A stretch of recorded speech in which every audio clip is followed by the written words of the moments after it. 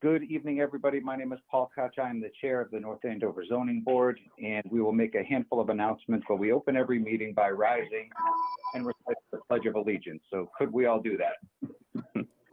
I pledge allegiance to the flag of the United States of America and to the republic for which it stands, one nation, God, indivisible, with liberty and justice for all. So thank you all for that. This is going to be an extraordinarily challenging meeting, I think, for everyone, both the folks who are participating, as applicants, certainly for the board members, for the administrators, for NACAM, for the public who is interested in commenting. This is an extraordinarily unsatisfactory arrangement. It is, however, the arrangement that we have in order to continue with business while we are in the midst of COVID-19, the shutdowns and all that kind of regime. I would like to say just a few things. One is to thank NACAM, to thank the folks at IT, to thank Jennifer Battersby, our administrator, for their work in setting this up. To all of you, I apologize that everybody is going to think this is unsatisfactory, but I absolutely appreciate that you have gotten us this far and are giving everybody the opportunity to advance these matters in a public forum, a public setting. The next thing I'd like to say is, just in case we have some people on the line on telephones, and it's probably wise just to advise everybody, although you know that this is something that is being recorded for posterity. So you are on a telecommunications line and you are being recorded. If anybody objects to that, then this is your opportunity to hang up now, because this is a public meeting that will be a public record and recorded. Second thing is, we're not going to have a lot of visual here. I think we've got a graphic up on NACAM that articulates names and articulates a Jennifer Battersby. She is the zoning administrator, with her email address. Folks who are listening to this or watching this are welcome to email Jen any questions, comments, opinions, things that are of a quality that can be read into the record. When we get into the public comment element of any of the hearings, I will kind of throw the ball to Jen, ask her if she has any questions, comments from the public. She will read them, and then the board will respond or delegate them off to the applicant for responses. Next thing on the list is Alan Kusha, board member, is not in attendance tonight. He has made arrangements. Everything about that is fine. That is an unexcused absence, to borrow the phrase of former chair. Another item, a logistical thing, is to the extent that folks can put their phones or their microphones, the closer your mouths are to the microphone, the clearer the communication will be. I am sure we are going to have hiccups throughout the night, as we're going to be saying, hey, could you repeat that, please? I didn't quite catch that. I am not going to have any shame in asking folks to repeat things, because I want the entirety of the meeting attendees and or observers to get as clear a communication as we can. Furthermore, since Alan is not in attendance, he is the clerk. Madam Vice Chair Ellen McIntyre is going to be reading the notices and making the motions, generally making the motions. So with that, I think the next thing on the agenda, just to kind of get things rolling, is the acceptance of the minutes of March 10th. That being the case, I think there were only 4 folks at the meeting on March 10th.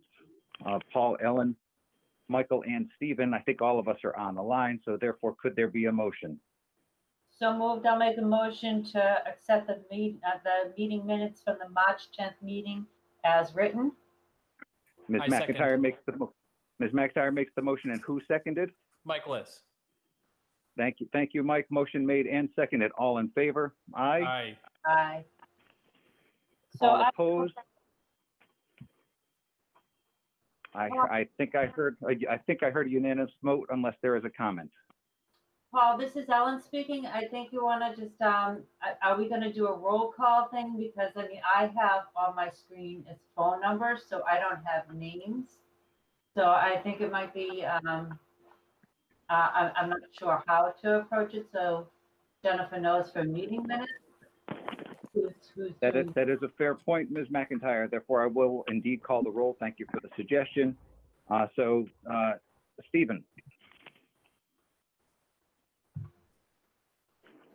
Steve on the line? No Steve. All right, well, why don't we table aside? Steve checked in earlier. I suspect that he will be returning. So perhaps we will table this for the time being and come back to the acceptance of the minutes of March 10th. Did you also want to do a little bit of a roll call on who is that? Alan. So Alan's the only one not here, correct? Is that, and then everyone else on the board is here. Thank you for the prompt. That is another fair point from the from Madam Vice Chair. So I will just go down the list on the masthead. Paul Koch, I am here. Ellen McIntyre. I am here, present. Alan Kusha is absent. Ms. Jacobs. Here. Mr. Fagan. I am here. Mr. List. Here. Mr. Seide. Waiting on him. I'm sure he'll return. And Mr. Killalay. Yes. And I think we also have, if you could confirm, Jennifer Battersby, you are the zoning administrator. You are present, yes? Yes, present. And do we have Mr. Hudgens on the line? I am here. Brilliant. Is there anybody whose name I did not call on the line? Well, I think Mr. Foley's on the line, but is there Hey, anybody Paul- else from the town on the line? Paul, Yes, sir. this is Steve. Can you hear me? Brilliant. Thank you, Steve. Okay, now I'm sorry, I was there all along. I did not, I was using the mute on my phone. I didn't do the *6, so I'm sorry. I was there, I was muted, I'm back. Sorry about that. No problem. Thank you for fixing that part. So we have a roll of all the members aside for Mr. Kusha. So why don't we repeat Ms. McIntyre has made a motion to accept the minutes of March 10th. Mr. List has seconded the motion. There are a few ayes in front of you. Steve, do you? Yeah, aye, yes. Brilliant. So that is unanimous. We are rolling down the agenda. Thank you all. And since we have no visuals, perhaps I will just make the auditory ones. Ordinarily, I would look up and down the table to see if anybody has a comment or a question at this point. Is there anybody on the line that has a comment or a question? Seeing and hearing none, we will move on to item number 3 on the agenda, which is the continued public hearing of 210 Holt Road. And I think the applicant is on the line. Could you kindly sound off as to who is here on behalf of the applicant? Hi, Mr. Chairman. This is Kevin Foley. Can you hear me? I can. Thank you very much, Kevin. Mr. Chairman, Anybody members else? of the board. I'm Kevin Foley. I'm a 32-year resident of North Andover, law practice in Newburyport. I represent the petitioner, MMD Shooting, and the applicant, Jennifer Thompson. She's also online with us. This is a continued hearing in our application for a special permit for a recreational use of a shooting range in an industrial zone. The last time that we were together was March 10th, 2020. And at that time, we continued until April 14, 2020. But of course, the coronavirus emergency struck us and our entire world changed. And we continued until this date. I hope all is well with you, Mr. Chairman, and the members and all your families. The last time that we were together, I had reviewed some supplemental restated narrative, revised plans and sketches, and information regarding the board's questions about noise, air quality, structural integrity, safety, governance, operations of the proposed facility. I provided information about the applicant, Jennifer Thompson, who's a 14-year North Andover resident. She's married to Jeff Thompson. They have 2 school-age children. Jennifer has an MBA from Regis. She grew up around firearms. She wants to create a facility that's a state-of-the-art facility with live shooting, air guns, virtual training. She has her license to carry and her FFL. And she feels that education is an integral and central component for the safe and proper use of firearms with her application. I also had our architect take you through some of the sketches regarding the construction of the walls, the ceilings, the HVAC system. Our architectural engineer with 40 years experience provided an analysis of the sound suppression within the facility and outside the facility. He came to the conclusion that nobody outside the facility would hear live shooting. You may remember, he did a little study of the adjacent property at Princeton Properties, which is about 1,900 feet from this facility, this proposed facility, and used that figure, even though it's only 15. He used 1,500 feet, even though it's 1,900 feet away. He came to the conclusion that only 23 decibels would be there, but you'd have to subtract 4 dBs from that because of absorption, leaving it at 19 dB, virtually no chance of hearing anything from those new condos at Princeton Place. In fact, the outside rear wall of the facility would have 79 dB. Mr. Cromar gave the analysis that 75 dB is what you would normally hear in a crowded restaurant. The property line would be 48 dB. So that was the analysis you heard on sound. I reviewed the licensing requirements for the operation and the retail and the oversight under state law, chapter 140, where all the authority rests with the chief of police in North Andover. I also introduced the board to Jerry Gallo, who has joined us as a consultant in our quest for a special permit and our license before the chief of police. He's 34-year veteran of the alcohol, tobacco, and firearms, and he's done training for the state police and the Homeland Security in safe and proper use of firearms. We submitted the application to the chief of police for our license on March the 6th. We had already done that before we appeared with you last, Mr. Chairman. On March the 12th, I provided an email to the ZBA and the planning board because you may recall that the last time we met, the architect had handed out kind of a large packet of information from Port One Architects. It turns out that only 6 of those pages and 6 sketches were really considered new information. But really, they were used as shock by the architect and the noise consultant to explain the specifications regarding the construction and the noise suppression. I included that information again in your packet for tonight. Also on March the 16th, at the request of the planning board, I submitted to the chief of police and to the North Andover fire chief everything that we had submitted to the ZBA and to the planning board in support of our application for a special permit. On March the 18th, the chief of police sent an email to the planning board with a favorable opinion of the plans, and you have a copy of that email in your package this evening. On April the 14th, we appeared before the planning board again, and we're continued until July. They had requested that we provide revised plans showing all the parking spaces available on the site and the size of the spaces. And they also requested that we do a Title V. And with everything going on with COVID, you know, that's in the works. We did on May the 6th submit revised plans to both the ZBA and planning, full-size plans. I spoke with the building inspector. He has the full-size plans, and we provided copies to each of the members. And I also provided that again last week in an email to Jennifer. So that's where we stand at this point. I don't know if the board has any further questions about where we're going, or whether the public might have questions about what we're proposing to do up at 210 Holt Road.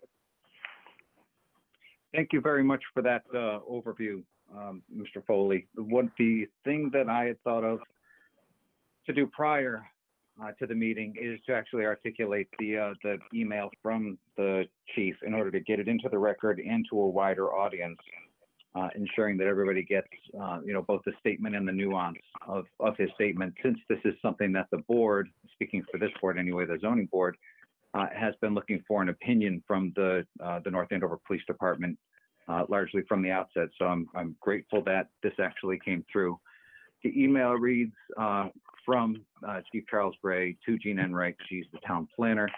Good afternoon. I have reviewed the plans submitted to me by Attorney Kevin Foley on behalf of MMD Shooting LLC, 210 Holt Road. I have a limited knowledge of constructing shooting ranges, but as a police officer, I have been to many ranges and gun shops. Having that in mind, at this time, I have a favorable opinion on the plans. It would appear that the layout and safety features are consistent with other ranges that I have seen and used. Thank you, Charles P. Gray, Chief of Police. So with that text into the record, both orally and in its written form, again, thank you for getting that. I just want to point out that the chief to his credit, is opining on the facility. The chief is not necessarily opining on the operator, and he is not the guy to do that at this point anyway, because he is going to be going through a licensing or permitting process on his own. So he would be hard pressed to offer an opinion on the business itself. He is only offering an opinion, a favorable opinion, mind you, on the plans for the business, the structure of the business. So with that, I will kind of look up and down the table here and ask, are there any board members who have a question, comment, concern? While we do that, however, I would ask, if we could, anybody who is not speaking, it makes things harder in the exchanges, but if we're not speaking, could we kindly mute the phones, because we do get a reverb if we've got too many people listening and not speaking. So with that, again, looking up and down the line, don't have to all rush at once. Who's got something on their mind? Yes, so this is Mike Liss. Mr. Foley, is it still the intention of the applicant to have 24-hour access for members?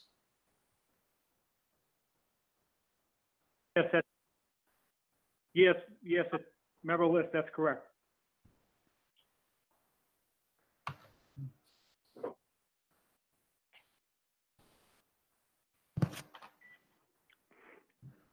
Is there anyone else with a follow-up question to that, or another matter entirely? Help yourself. Yeah, Paul, this is Steve Seides.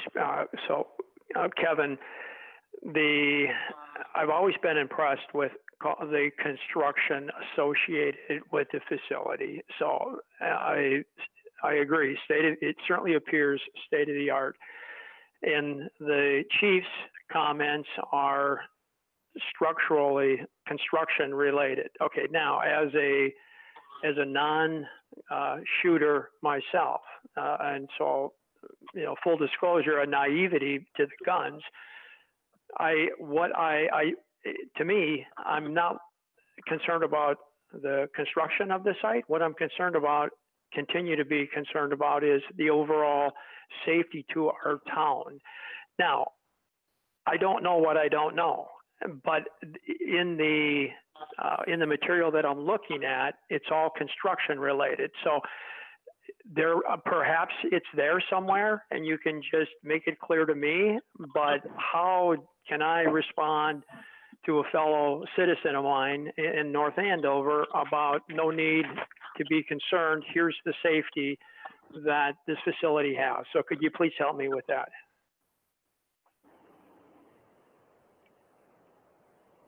Member Sadie, in terms of the operation of the facility and the ensuring that there's safe operation, that squarely fits in the province of the chief of police under general laws.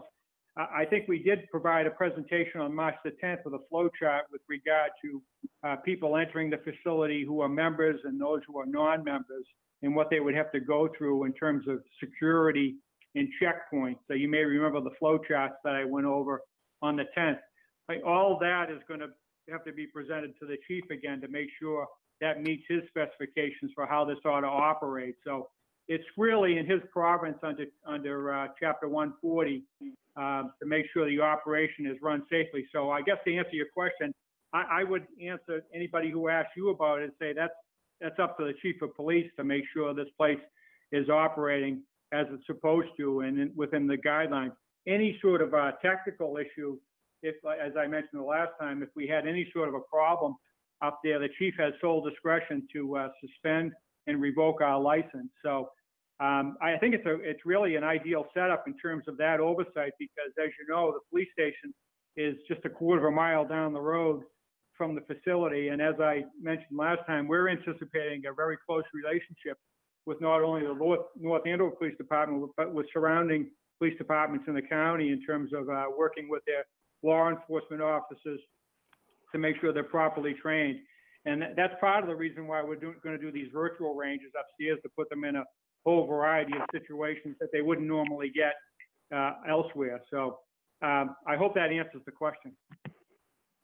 Yeah, thank you. And I'm going to ask my peers, so is our role with this special permit, one of construction or one of safety or both?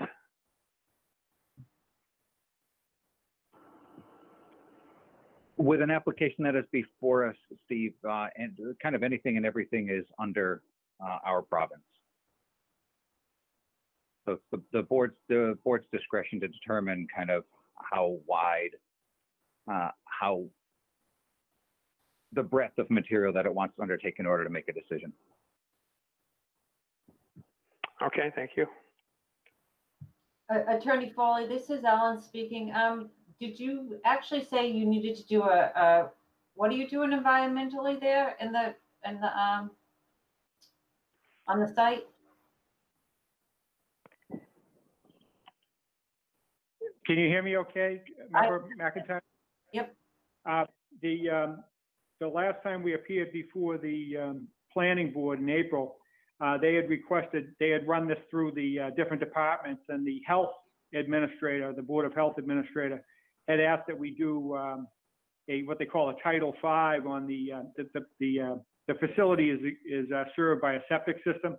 Okay. So you do a Title V to make sure that's going to meet the specifications with the new use. So that's in process right now.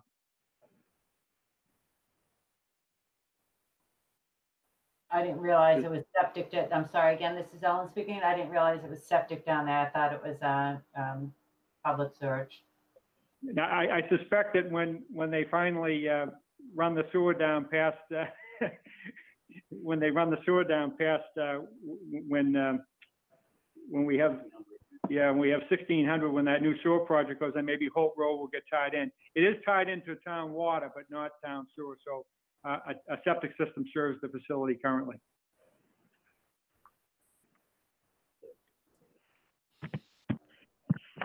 So this is Ron Fagan speaking, and I start this with apologies if this has been covered. Before this meeting, I watched December, January, and March, and it gets a little confusing to me which one was which. So just a couple of questions. I understand from comments earlier is 24 hours of operation. What time is it not attended? Has that been established?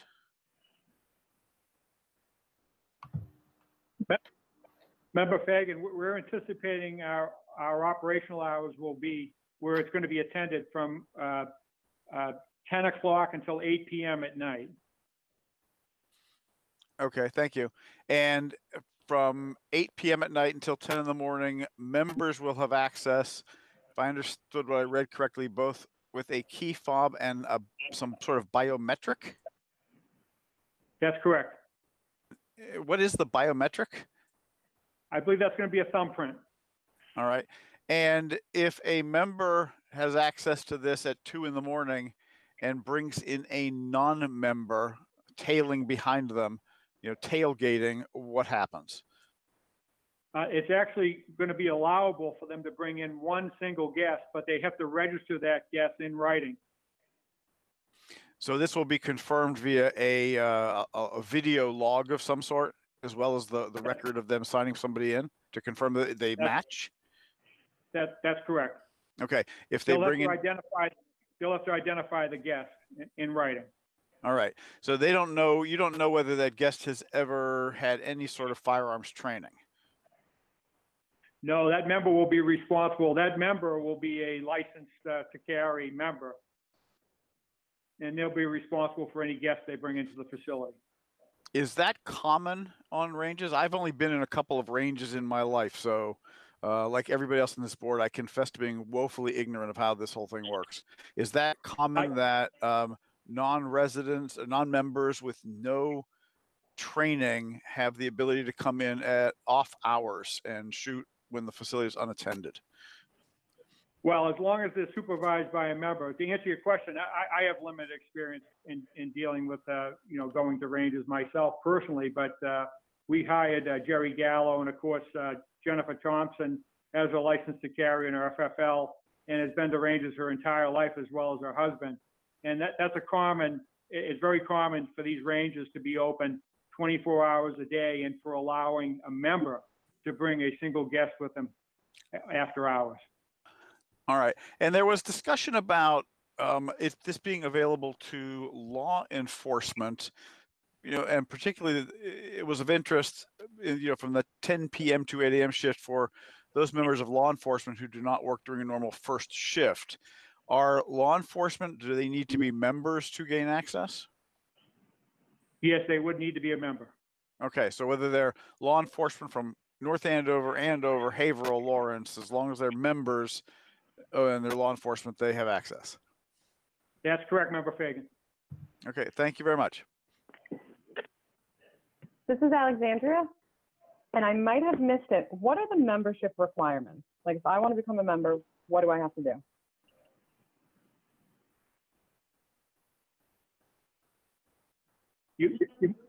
You must have a license to carry to start with, and then you'll be required to complete an application. Okay, and when my license to carry expires, are you guys keeping, are they going to keep track of that? Oh, yeah.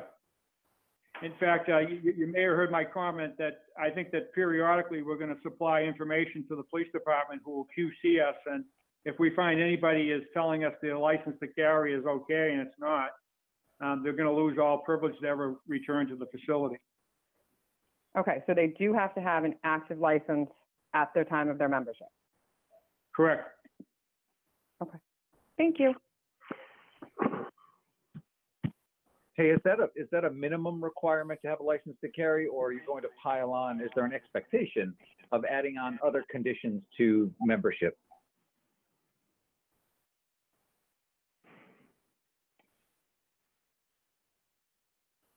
The license to carry will be the minimum.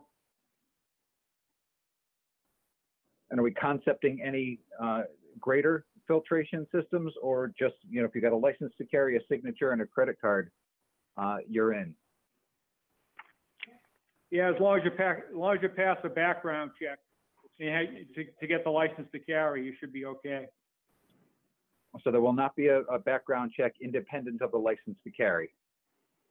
No, the license to carry carries with it a background check in terms of And convictions. how often does the LTC, turn over, or what's the expiration date on those kind of things? A year or two? They're good for 5 years. And is there a background check on that 5th year in order to renew? Yes, there is. So that's obviously where I'm headed is, so in between that first day of your LTC and the end of the 5th year, we have no idea what's gone on with that individual. The club will not be doing an independent background check in order to discover if they've had something untoward on their record in the interim.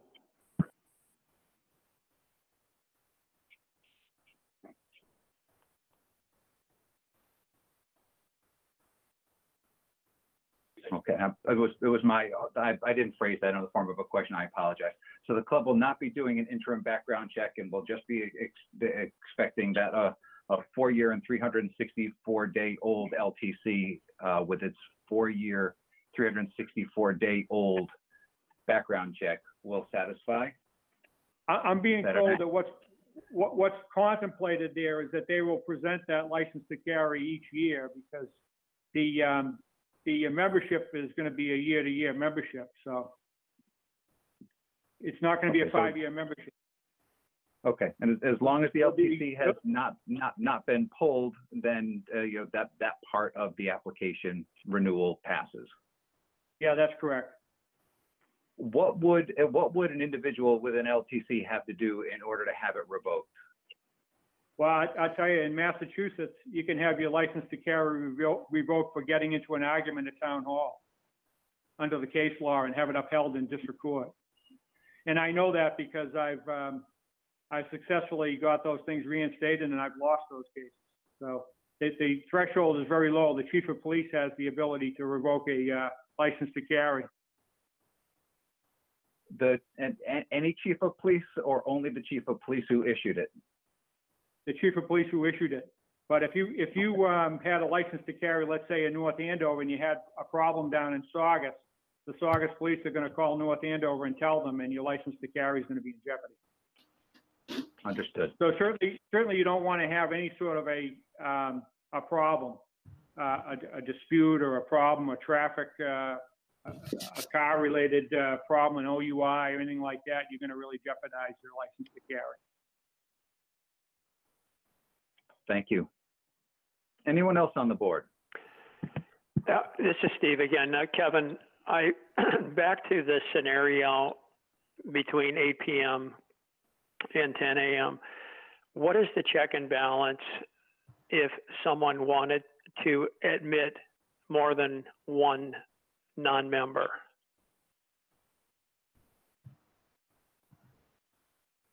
Steve, what do you mean by check and balance? What's the consequence of bringing more than one person in there? What is first of all, can it be done? And then how would it be caught? And what are the ramifications? Well, the ramifications would be suspension or loss of your membership. It would be pretty drastic. And so those rules are going to have to be abided by all members. In terms of catching them, it's going to be recorded who goes in and out of the facility. And so it's going to be a zero tolerance policy for that. So what you're saying, Kevin, is it would be identified on a video that there was more than one person? That's correct. Thank you. Hey, Kevin, how much self-policing goes on in the field? And by that, what I'm kind of referring is marrying the club to the local chief. You indicated that if someone has a problem, if a North Andover resident has some trouble down in Saugus, the chief of police down in Saugus is going to call the North Andover chief. Is there any elements of that true at a gun club? So if you've got a member who isn't playing by the rules or acting foolishly or dangerously or whatever it is, does the gun club need to report that kind of stuff?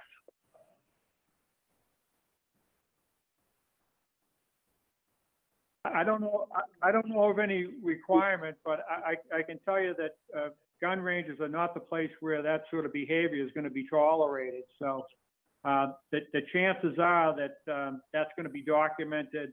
There's going to be some action at the club, and probably, depending on the severity, it's going to be fact dependent. It would be reported to the chief of police if that's what you're asking me. It is. Thank you. Anyone else on the board? Kevin, this is Ellen talking. A quick question with the after hours. I mean, I'm struggling with the unattended after hours members only portion of this, which I think other board members are as well.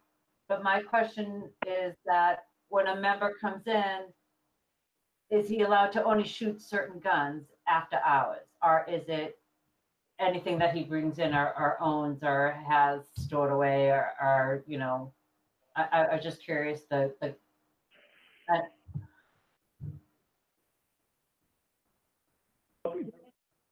The range is primarily, because it's a 75-foot range, is primarily going to be pistols. So, you know, members are going to be told what guns are allowed to be shot in the facility. So, again, it's one of those situations where if someone brought in a gun that was not permissible and against the rules, action is going to be taken against them by the club, which could include revocation of their membership. So what is not permissible? Well, any gun that would not be that would be illegal in Massachusetts would not be permissible. I'm unaware of what's not legal in Massachusetts. Again, I am not very educated on shooting. For example, we're not going to have fully automatic weapons allowed at the facility. So if someone came in with a fully automatic weapon and used it in the facility, did put their membership in jeopardy. Or something with a large caliber that would not be permissible in the facility. No, so there's a whole list of, as I mentioned in March, the Executive Office of Public Safety and Security publishes a list of prohibited firearms. The Attorney General also maintains such a list of certain guns that can't be bought or sold or used in Massachusetts. So those firearms would not be allowed at the facility. And if we ever sold a firearm that was on a prohibited list, that would be reported to the Department of Criminal Justice and Training, which would in turn report that to the Chief of Police, and our license to operate the facility would be revoked. So what you're saying is I need to look at the list, pull up the website for Massachusetts and look at the list, even if they had a gun there. I mean, I'm not educated on what. Are you asking me if I know those guns off the top of my head? I don't, I'm sorry. Okay, yep. But like a 50 caliber handgun or a rifle or things like that, or guns that are automatic, fully automatic, would not be allowed.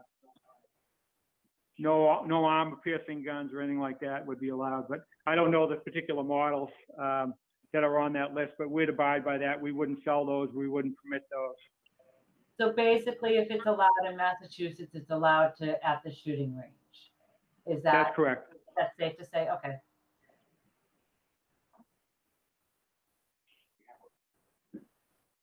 I would, say also, since it's a 75-foot range, it's not going to be, there's not going to be rifles and things like that. It's going to be primarily pistols and small caliber. Maybe a shotgun, but that's it.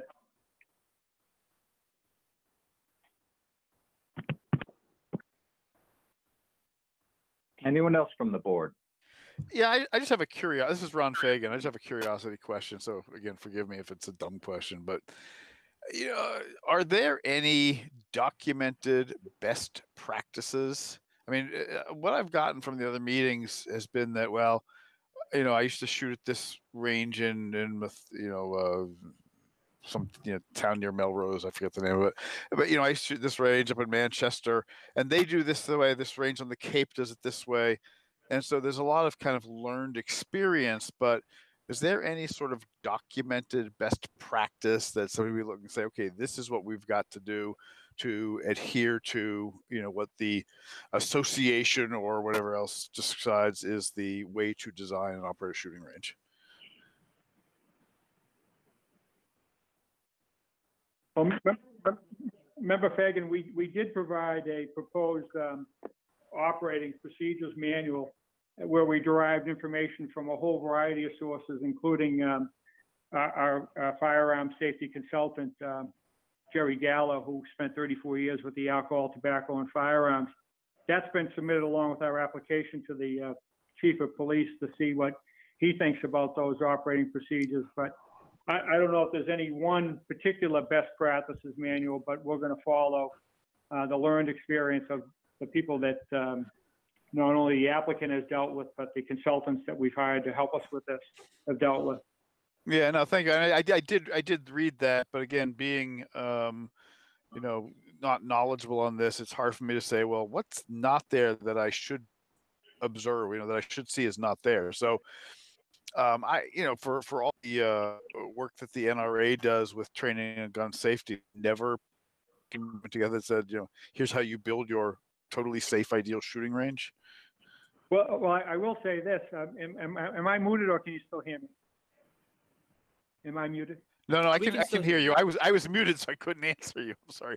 I can hear you fine. I'm sorry. Well, one of the things that we think is really a central part of what we're doing that's different from other run-of-the-mill shooting ranges is that educational component with the virtual areas and the training that we're going to offer for the safe and proper use of firearms. So we're going to bring in instructors, and that's really where the emphasis is. And of course, with the law enforcement people in the area and those with licenses to carry, we want to make sure they're properly trained and they can refresh themselves. So it's really, it's one of those things that we think this is an appropriate site for this type of facility. It's not going to adversely impact the neighborhood. There's not going to be any nuisance or hazard to the public because there's no real pedestrians. And really, it's the facility that we propose in terms of the construction of the facility is going to be more than adequate for the operation of the live shooting range and the air range and the retail facility. So, for all those reasons, we're hoping that the ZBA grants us a favorable vote on this thing. And I'll say one thing further. we've been at this now since I think last January, I think, when I first got involved. So almost six months. And in the course of all that, I've talked with a number of people around. I live in North Andover. I've talked with a number of people around North Andover and people that work in North Andover, and those who the chief of police and the and others. And I haven't heard anybody, not a single person from the public, raise any opposition to this proposal. And so I hope the ZBA will bear that in mind as they deliberate whether or not to grant a favorable vote on it.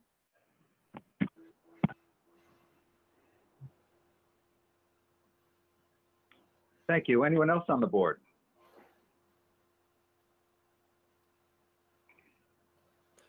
Paul, as a matter of committee business, have we decided who's voting on this? I don't think that we've gotten that far. Okay.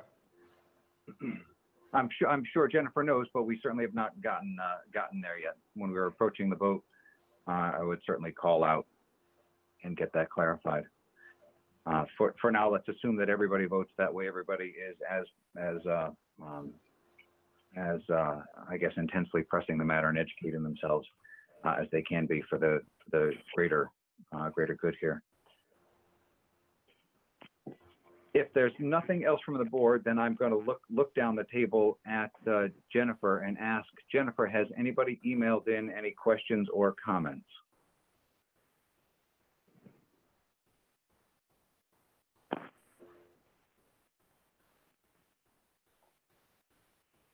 Not hearing you. Jen? Yes, can you hear me now? We're getting there. One more try. Can you hear me now? It's a little crackly, but yes. Okay, I have no emails. Brilliant. Thank you very much for closing that loop for us. You're welcome. So I'm throwing it back to the board. Is there anything else that we want to ask the applicant directly before the next stage is an element of deliberations? I think we will reserve the right to ask another question after the question or 2 or 10 or 20 to the applicant after deliberations or during deliberations. But it's seeming to make sense that we advance the hearing in that manner. Is there anything else from the board? Yeah, this is Steve. So Kevin, when will the chief be addressing and responding with his role and call it the safety associated with the shooting range, please? All I can tell you is give you an update on where we are in that process. We applied. We've paid there's a fee that we had to pay to the police department. I know that Jennifer has been down there as recently as last week to have fingerprints and provide them with some information. But as of yet, I don't have a time frame or a sense of when the chief is going to decide. I suspect he may be waiting to see what the ZBA does and what the planning board does. We're back in front of the planning board in July. So we're hoping to close our hearing here tonight and then go before the planning board in July. And then I suspect sometime thereafter, the chief will take up the license issue. Thank you. This is Ellen. Kevin, I do have a question. Again, I just need you to convince me why a 24/7 shooting range. I have such a problem with, I don't mind anything else. I think it's great with the education and the ability to, to shoot. But I'm having such a hard time with the 24/7 unattended 8 p.m. to 10 a.m. Is someone, going to review the tapes every day? I have such a hard time with that. Can you convince me or in other board members why it's needed? I don't understand why it's needed. Well, really, the only comment I'd make to that is that this is really normal for these types of facilities, that they're open 24 hours, 7 days a week. And I think part of the reason for that is there are a lot of first responders and law enforcement people who work odd shifts. They wouldn't be able to get there during the normal, 12 to 8 p.m. type shifts, so they go after hours. So they make that available to them so that they can use the facility and stay sharp in their skills. So that's one of the reasons why we're proposing that it remained a 24-hour facility. And of course, we're going to work closely with the chief of police on that, but I've heard no objection from him. He knows what we're proposing, and I haven't heard any concerns on his part, because that's really normal for the shooting ranges. And as you heard from our consultant in March, he's been to hundreds and hundreds of ranges, and they're all open 24 hours a day. So I maybe that's not the answer you wanted to hear, but that's what these ranges are. They're open 24 hours a day. I'm sorry. So we'd be at a real disadvantage if we tried to open just regular normal hours. You know what I mean? It's just in terms of attracting members and trying to make the business work. So it's for all those reasons. That's the nature of shooting ranges. So I'm sorry, I just have another couple of more questions. So the ranges in the area are all 24/7. I didn't think the one in Andover was 24/7. Yeah, I believe that Mr. Hutchins is a member over at Andover. I think that is open 24 hours a day. I believe Middleton is also open 24 hours a day. Atkins, is it Atkins, New Hampshire? Malden is open 24 hours a day. It's very normal for these ranges to be open 24 hours a day. 24 hours a day, which is fine, but unattended 24 hours a day? No member, no person on site. Yes.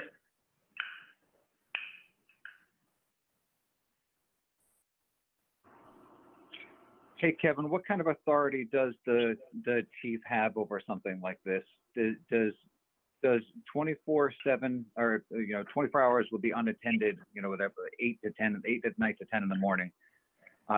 Is he in a position to condition that, or I don't know, take that away if there's a violation or a discomfort? What's the role of the chief in those operating hours? Well, in terms of the overall operation, I mean, the chief is the absolute authority under the state law in terms of whether this place gets a license, keeps a license, gets its license suspended or revoked or anything like that. So he's the absolute designee under state law for these types of facilities, Mr. Chairman.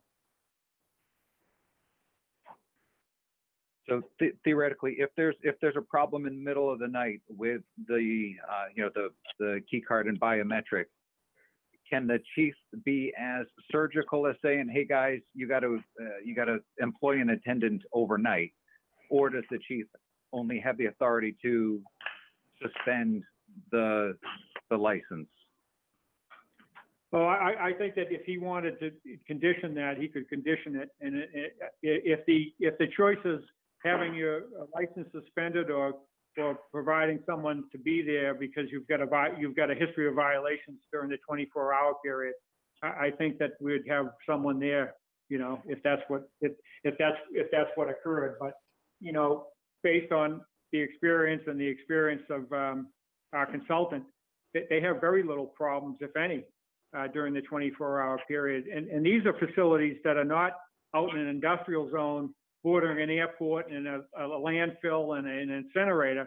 These are right in downtowns, near restaurants and pedestrians and everything else, and they're open 24/7, and no one even knows that they're there. One just recently opened up down in Dedham, right in the downtown, right off High Street in Dedham. So I mean, this is the norm for these types of facilities. This one just happens to be ideally suited because it's up in an industrial zone and right down the street from the police station. Thank you. Anything else from the board? I have nothing else. Thank you.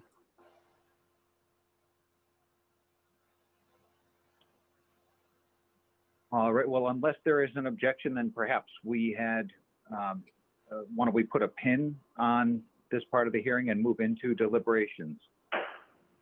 I would ordinarily look up and down the table and search for nods in one way or the other. So maybe I'll just go down the roster. Ellen, shall we move to deliberate? Yes, so moved. Do you wanna, that's not closing the hearing, that's just deliberation, correct? Yeah, I inartfully phrased that. I didn't mean like move as in motion. I just meant like move the hearing along and over to deliberations. I apologize for that confusion. Shall we shift the hearing over to a deliberative mode? I'm in agreement with that. Alexandria, Works for me. Ron, Yes, I'm fine with that. Mike, Yeah, I think so. Steve, Agree. Frank. Missing you, Frank. Muted? Yep. All right, Yeah, terrific. I'm good with it. Terrific, thanks. Does anyone want to kick off deliberations?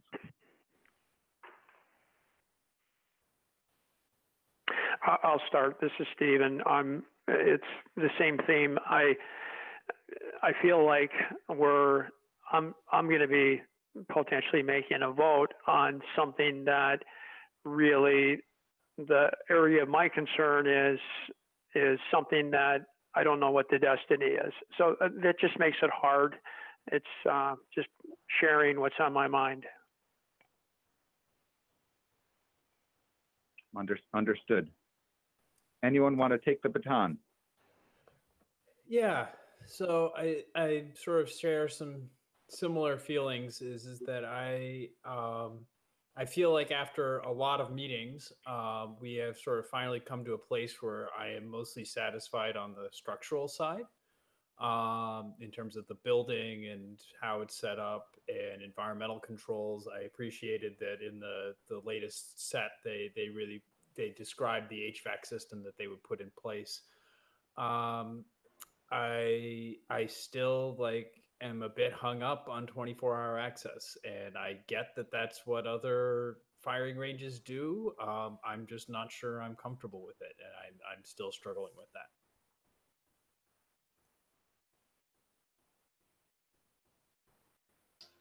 Thank you. As am I.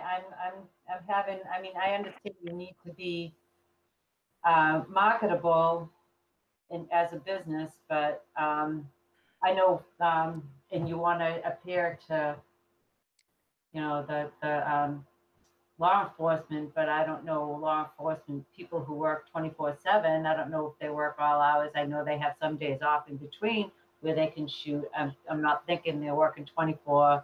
They're working 7 days a week, 24 hours a day. There is some off time, and I understand you need that balance between family.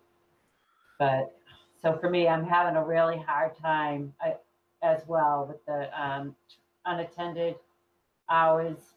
I mean, I've tried to search on the internet, the benefits, and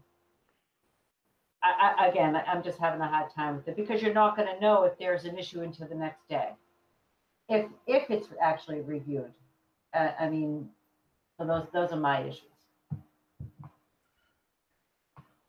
So if I may just ask a question of then Ellen and Michael,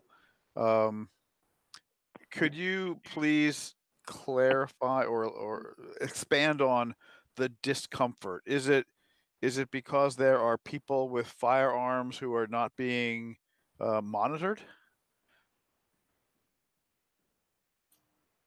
This is Ellen. Yes, that's my discomfort. Yes, my discomfort is that another person can come in with a member and shoot.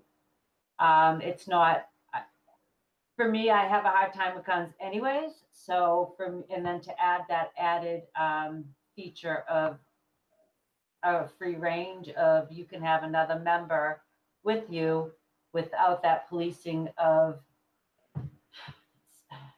someone with you, watching you and guiding you is giving me unease. That's my issue. Yeah, and I'm sort of, similarly trying to separate my discomfort with firearms in general and my my specific concerns for this facility. But to some extent, it's, I think some of it is I have trouble with the idea of recreational use of firearms in general, which is that these are deadly weapons. These are meant to kill people, and so I just, having low control or uncontrolled environments in which people are using them makes me anxious, and that also obviously makes me naive with compared to how a lot of people in this country and in this area view firearms, but it is sort of the one that I am ingrained with, and I'm sort of trying to figure out how that makes me feel about this specific case in front of me. Okay, so I can't say that I disagree with either. I have the same unease. However, I guess I attribute my unease to the fact that I am also not a gun owner. I have also not been trained in firearms. I did shoot on the freshman high school rifle team, but that was at a police station under police supervision, so it was somewhat different. But I also am cognizant of the fact that because I'm not part of that, I'll call it culture for lack of a better word, that may be influencing the unease I have, and maybe I should put that aside. I guess my feeling is it was as uneasy as it makes me. These people are going to have their firearms whether they are in that range or they're outside of that range. And if they're going to be shooting off firearms, I'd rather have them in that range than out in my woods. So, I guess I just see it providing an outlet for something that they are legally permitted to do.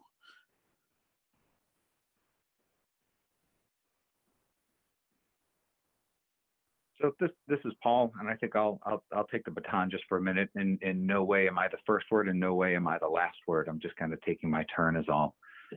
And it's a slightly longer answer, but I'm absolutely going to return to the topic at hand. But echoing a little bit of what some folks have said is that this has been a lengthy hearing process for the applicant. It has not always been a smooth road as far as the process goes, but we have certainly achieved a level of comfort. I forget which one of you said, there's been, I will borrow it, a level of comfort with a number of the details here. I mean, we've talked about, and again, I may be echoing what others have said. I'm just packaging it for my own benefit. We have, we've gone through the construction safety. We've talked about walls. We've talked about interior noise. We have certainly talked about with great detail. We got a sound study, if that's the right language, and that was something that was extraordinarily important to me, and I was grateful to hear both the results of the study and the explanation of the study, suggesting that when we get all the way to the apartments 1,500 or 1,900 feet away, this at best is going to be a whisper.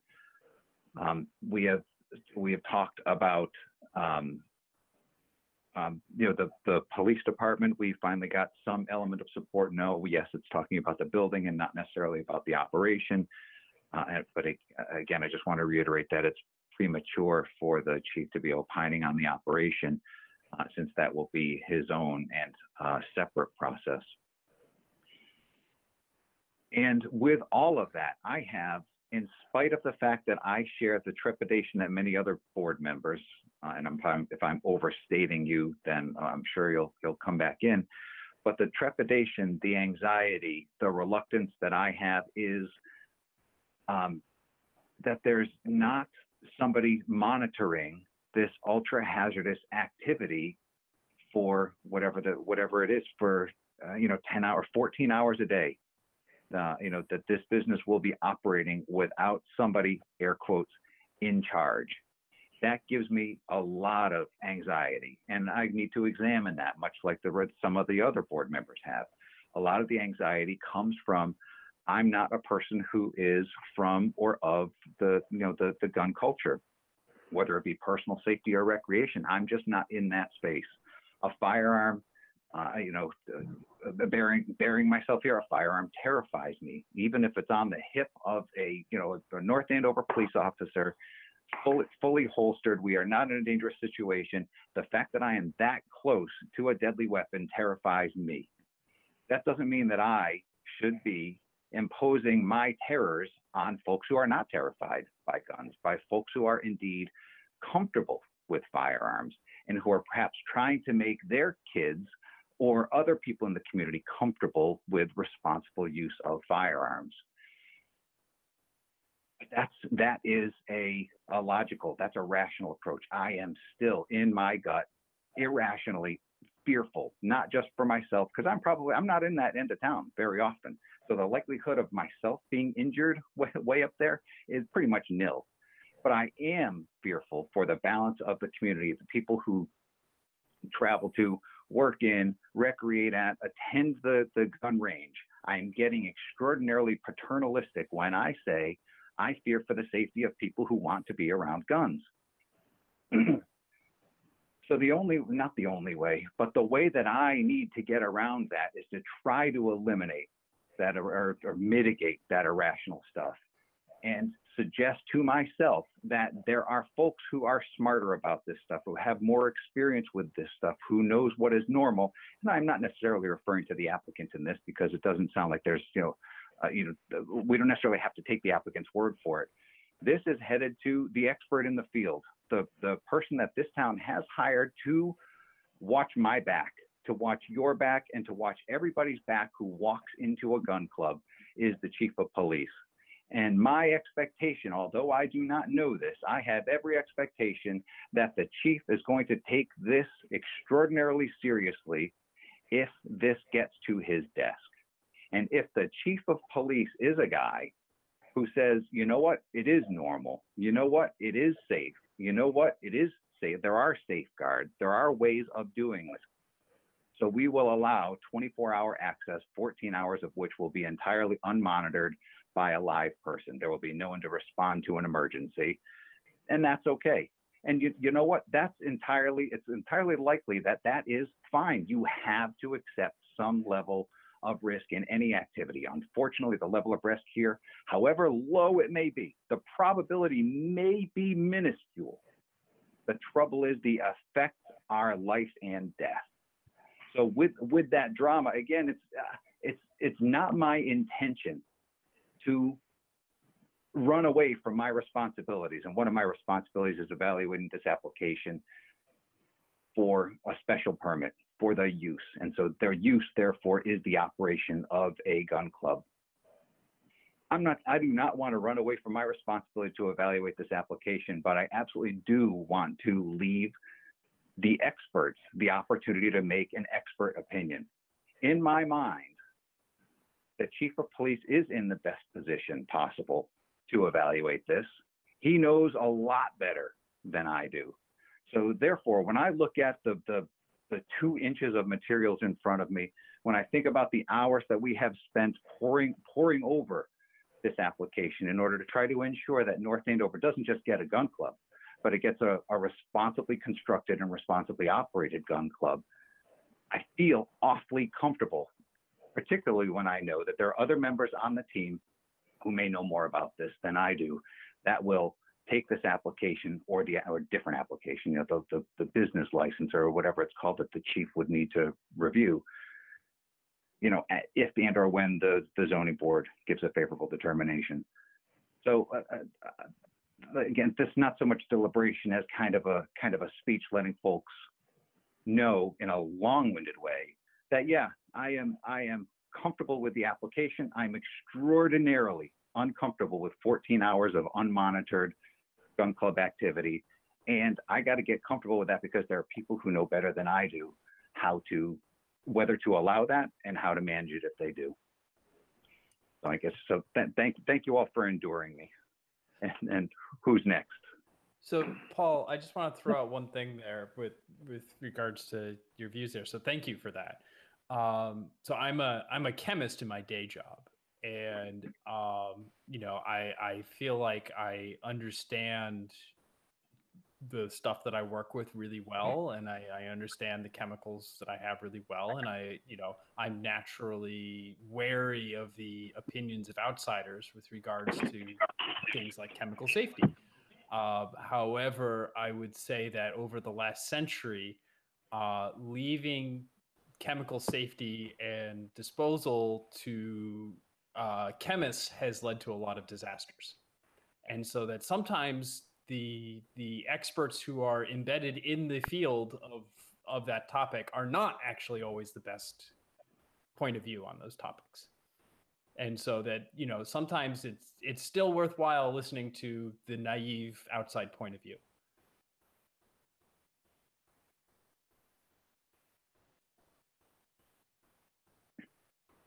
This is Alexandria. So I'm going to pipe in here for a minute because I think I'm probably the one most comfortable with firearms and not scared to death of a firearm.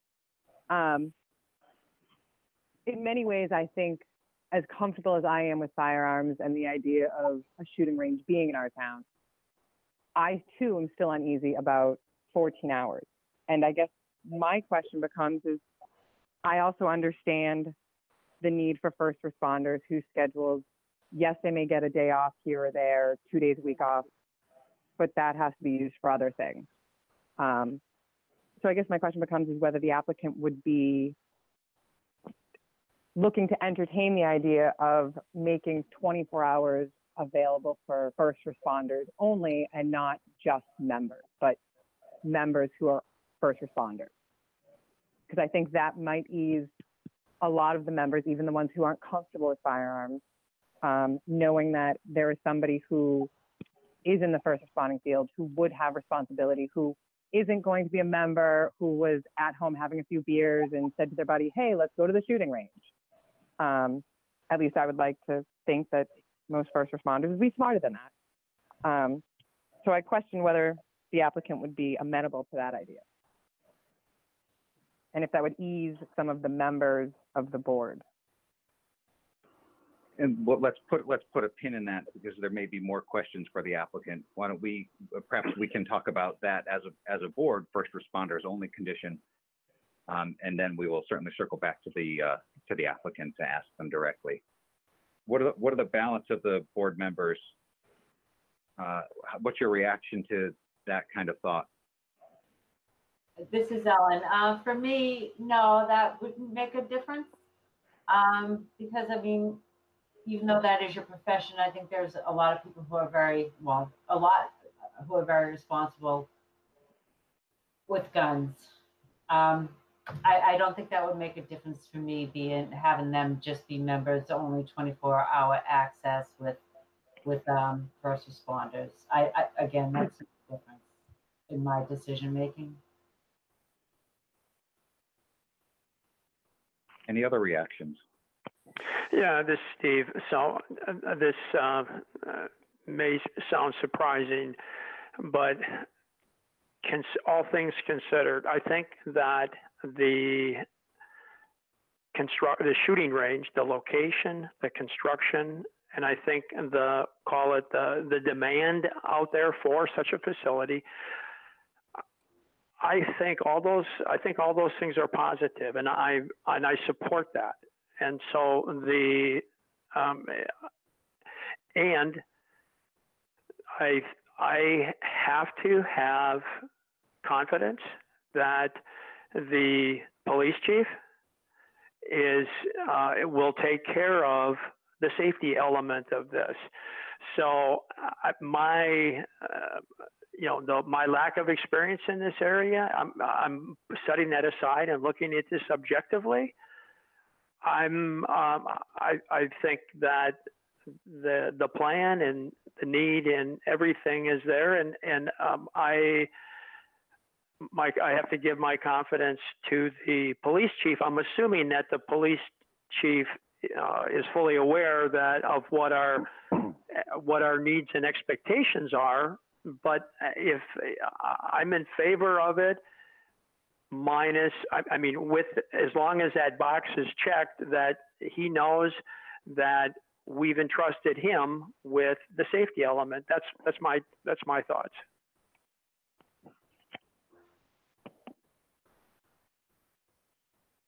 Any other thoughts? Yeah, this is Frank. I think at the first meeting, someone in the audience brought up the point that the the Andover Sportsman's Club is actually in North Andover. And maybe there's some, it may not operate exactly the same as this operation as far as the public is allowed or not allowed. But they mentioned that it's open 24 hours as well to their members. And now that was someone from the audience who said that. Whether it's true or not, I'm not sure. But if that's true, that gives me more confidence in this working out, because the police chief in town has experience with one already, I guess. And if it operates 24 hours there for members, I think you would be able to, come up with rules and regulations for this one to function similarly. But I'm prefacing that on what that member of the audience said being accurate. But that would give me a lot more confidence in this location. And that's another one that we'll throw back to the applicant when the moment comes. If I may ask a little bit of a technical question. If this particular site were zoned for recreational use broadly, would they still need a special permit for firearms usage? I don't know the answer to that off the top of my head. Is there anybody on the line? Again, not opening up to the applicant just yet. Mr. Hutchins, maybe? This is Paul Hutchins. If it's allowed by use, it would only be up to the chief to decide on this. Okay, thank you. Thank you, Paul.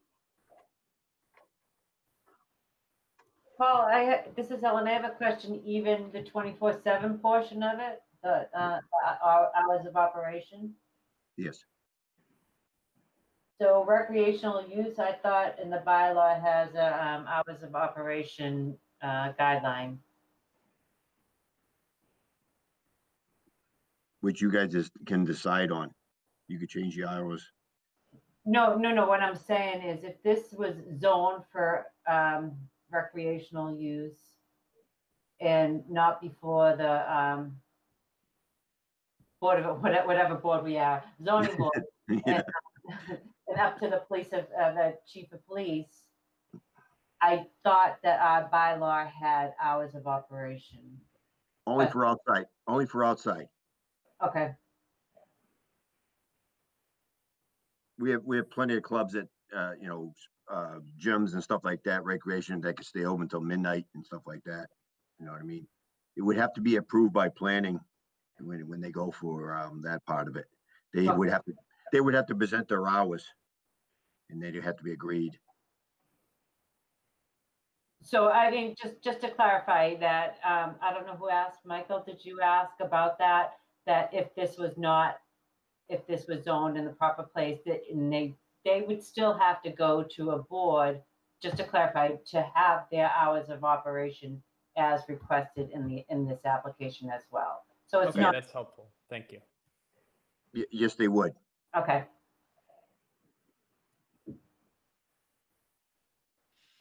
So I would just chime in, I guess, that I don't, having access limited to first responders is an interesting idea. I don't think it's a bad idea. I'm not sure it's a necessary idea. I would be more comfortable with not having untrained guests coming in at 2 a.m.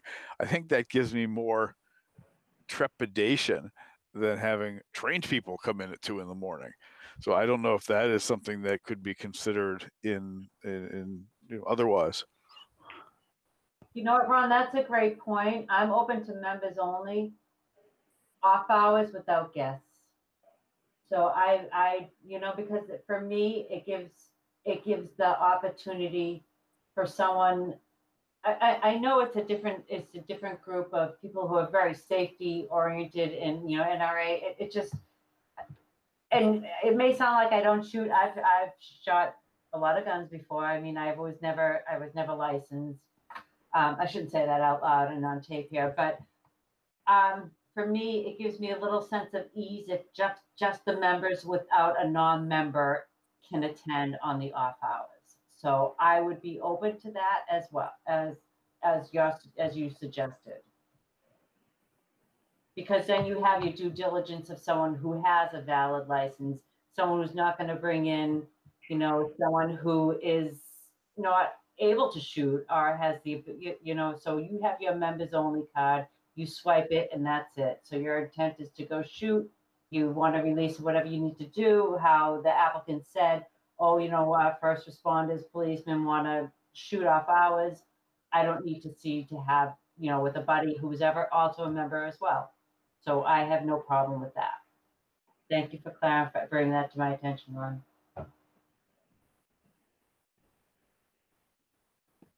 I think I would also be more comfortable with that. That at least reduces the uncertainty. Yeah, that's all I have to add to that.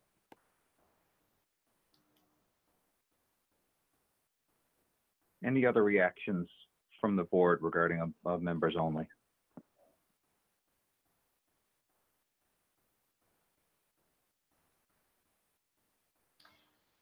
Alexander, what how old do you have to be to get a, if you know, how old is the youngest age to carry? Is it 18? 18 is when you go to you go to the police station that you live in. So if you live in Lawrence, you go to the Lawrence PD. If you live in Andover, you go to Andover, and that's the soonest you can get it. I will tell you, they do a background check all the way until they have a juvenile record when they check your background. Oh, okay. So if you did something as a juvenile, it pops up when they do their background check. Really? Believe you me, it does.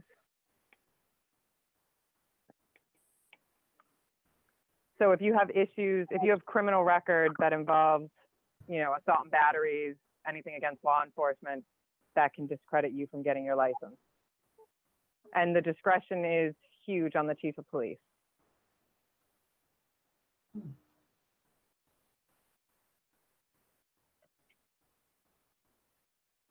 So I'll fill the pause, asking any other reactions, thoughts from the board.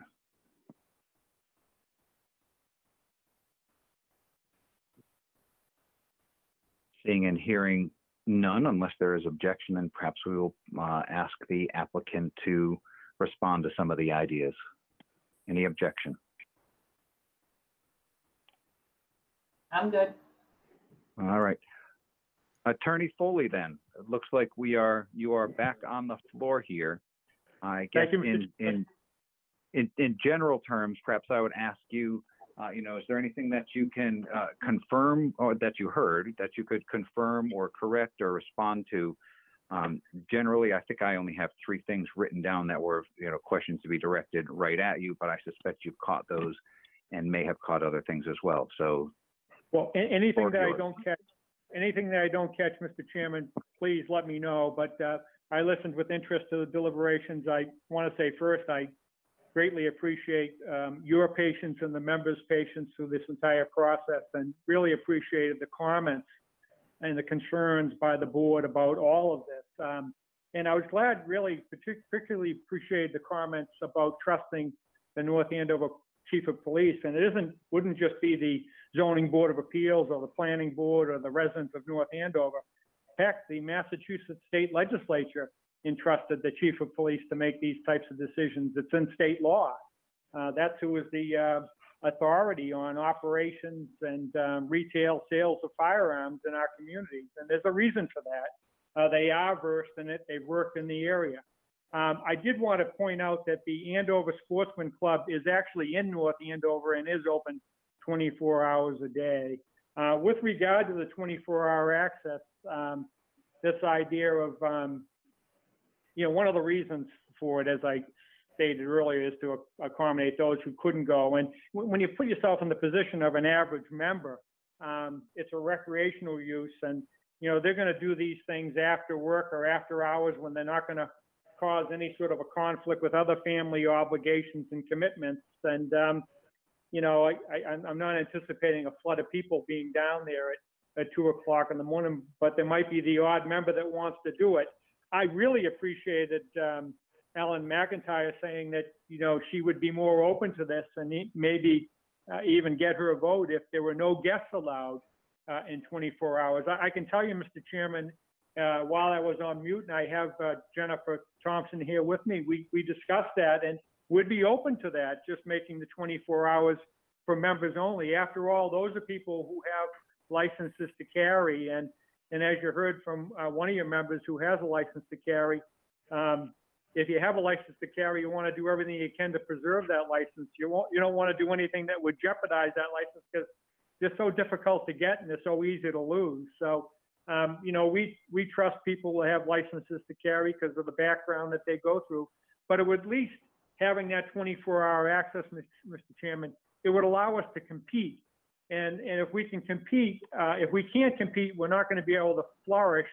And if we're not going to be able to flourish, we're not going to be able to, you know, meet our stewardship of training people for the safe and proper use of firearms in our community, which is one of the primary reasons why we want to do this in the first place. So, you know, for all those reasons, I hope the board will act favorably upon the application. Thank you for those responses, Kevin. I think that you covered the items that I had written down, but I will look up and down the table at the board and ask generally. I think he caught everything. Was there anything that he missed to one of you board members? I'm not sure that it's anything that was missed. There was a comment that came out earlier about it was the intention of the facility to check everybody's license to carry each year. And that, Paul, I think that was in response to your thing saying, you know, 364 days later or whatever, you know, or whatever, you have a 5-year period. If you screw it up in that period, you know, you can still use the facility. So I don't know whether they would also be amenable to insisting that they do check everybody's license to carry each year as part of a membership acceptance. Thank you, Ron. Fair comment. We'll put a pin in that. Look up and down the table. Anything else, folks? I mean, that caught the bulk of it for me. I would definitely be interested in putting a stipulation that only members be allowed off hours without guests. Great thing. Thank you. And anyone else?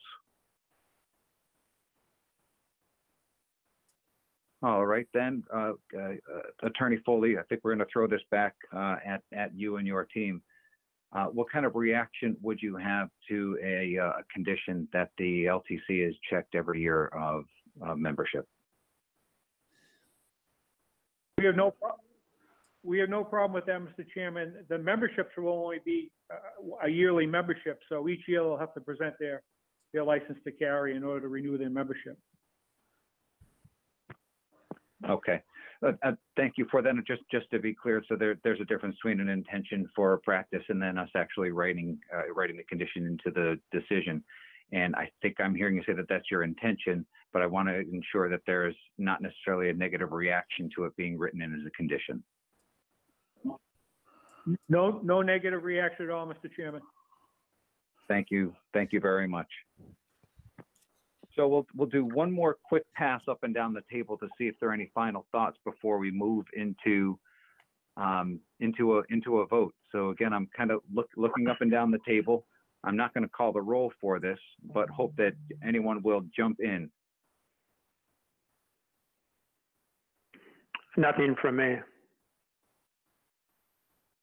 This is Ellen. I'm all set. Terrific. Anyone else? This is Ron Fagan. I'm all set. Michaelis, I'm all set.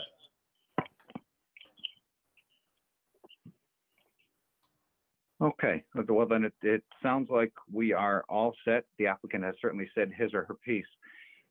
So we may be moving into a motion in which Ellen is going to take that role.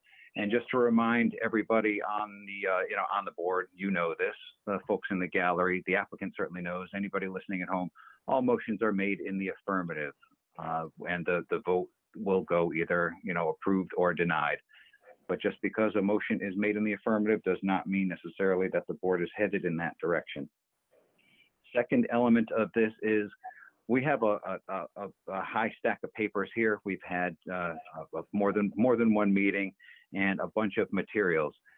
And we are remote and we cannot offer each other support, which is what we often do. So as Ellen reads, and she is going to be articulating the exhibits that will become a part of the decision, my suspicion is that she is not going to be able to be entirely complete. She will do a flyby, articulate some of the high points, perhaps the biggest broadsheet plan or the fattest binder.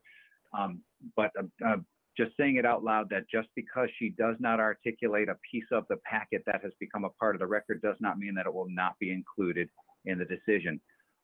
The motion will be made. If we go to a decision, I will be pouring through the record and I will be picking out, or probably Jen and I will be pouring through the application and picking out all of the details, and the list of exhibits will likely be much more extensive than Ellen may include in her decision. The third item is the conditions that the board is putting on it. Now, Ellen will certainly put it in her own words, but again, I'm looking kind of up and down the table to make sure that I think I heard that the board is interested in placing 2 conditions on the decision. The first of which is that there will only be members allowed during the off hours. So any unattended hours will not have, air quotes, guests, but only members will be allowed with the key card and biometric. And the second condition was that the memberships to the club will be annual memberships, and at each renewal, the club will check the license to carry of the renewing applicant. So I'm looking up and down the table. Did I get them all accurately? You did. I see it. And how do you know that I'm not going to have everything? I might surprise you. You might decide to, and heaven forbid you actually slip in this remote environment. So I just want to be there to catch you, Ellen. Thank you for my safety net. So looking up and down the table, unless there's anything else, and you better jump in within a second or two, I'm going to ask Ellen for a motion. Anything. 2 seconds. 1, 2. I'll make a motion to close the hearing. Motion made by Ellen McIntyre. Is there a second? I will second. Oh, there was a race. Ooh. I couldn't identify. Alexandria will second it. Thank you, Alexandria. Motion made and seconded. All in favor? Aye. Aye. Aye. You know what? Fine. I'll go back. I should go down the roll. Ellen was right in the first place. We should also So I'm just establish looking who's at- voting. Yeah, that's coming up. This is just closing the public hearing. Actually, you're right. This is the time. Jennifer, so we have Paul, Ellen, Alexandria, and Ron. So we need 1 associate member. I suspect you know whose turn it is? Alexandria or Ron? They are voting. So Yes. they are Well, full members. So who is the associate member? Whose turn Frank. is it from between Frank's turn? Frank can vote. All right. Okay. All right, so the motion to close has been made and seconded. I'll say, Paul, I am in favor of closing that. Ellen, Yes. Alexandria, yes. Ron, Yes. and Frank. Yes. So it is unanimous. It is closed. Is there a motion, Ms. Vice Chair? There is a motion. I'm gonna grant a special permit pursuant to Town of North Andover zoning bylaw, section 195-4.14, industrial 2, district 1, district I, recreational uses for an indoor shooting range, to grant the special permit for the premises located at Holt Road LLC for the petition of Holt Road LLC for property at 210 Holt Road, map 007.0, lot 0014, North Andover, Mass. 0145 in the I2 zoning district, with the condition that, that number 1, to have 24 access to members only. And the second condition to have the license to carry checked on a yearly basis on renewal of membership, to have the license to carry checked yearly on an annual basis with membership. And I am going to reference, number one, the SOP that was submitted, standing operation procedure. Number two, design guide by Megit. Number three, various construction narratives by Port One Architect, construction plans. Number four, site plan dated 10/19, which includes G1, C-1.1, C-1.2, C2, A1.1, A1.2, A2.1. Number five, a narrative which we received from the chief of police. Number six, a site plan with parking from Green Sale dated 11/1-19. And then then the letter from Charles Gray, which was the chief of police, dated 3/18. And I'm going to clarify number five, the narrative, which was received in March. And I am going to do a general number 8 with any other documents to have been submitted upon the chair's recommendation when it's written. I don't know if I missed anything or if you need to make anything prettier, then I'm sure you will. I just want, if you could, Ellen, so the motion, you read the legal notice, the first paragraph. I don't think I heard the second paragraph. So I made a motion to grant the special permit pursuant to, I'm a little rusty, I apologize. It's been a while since I've been in the clerk position.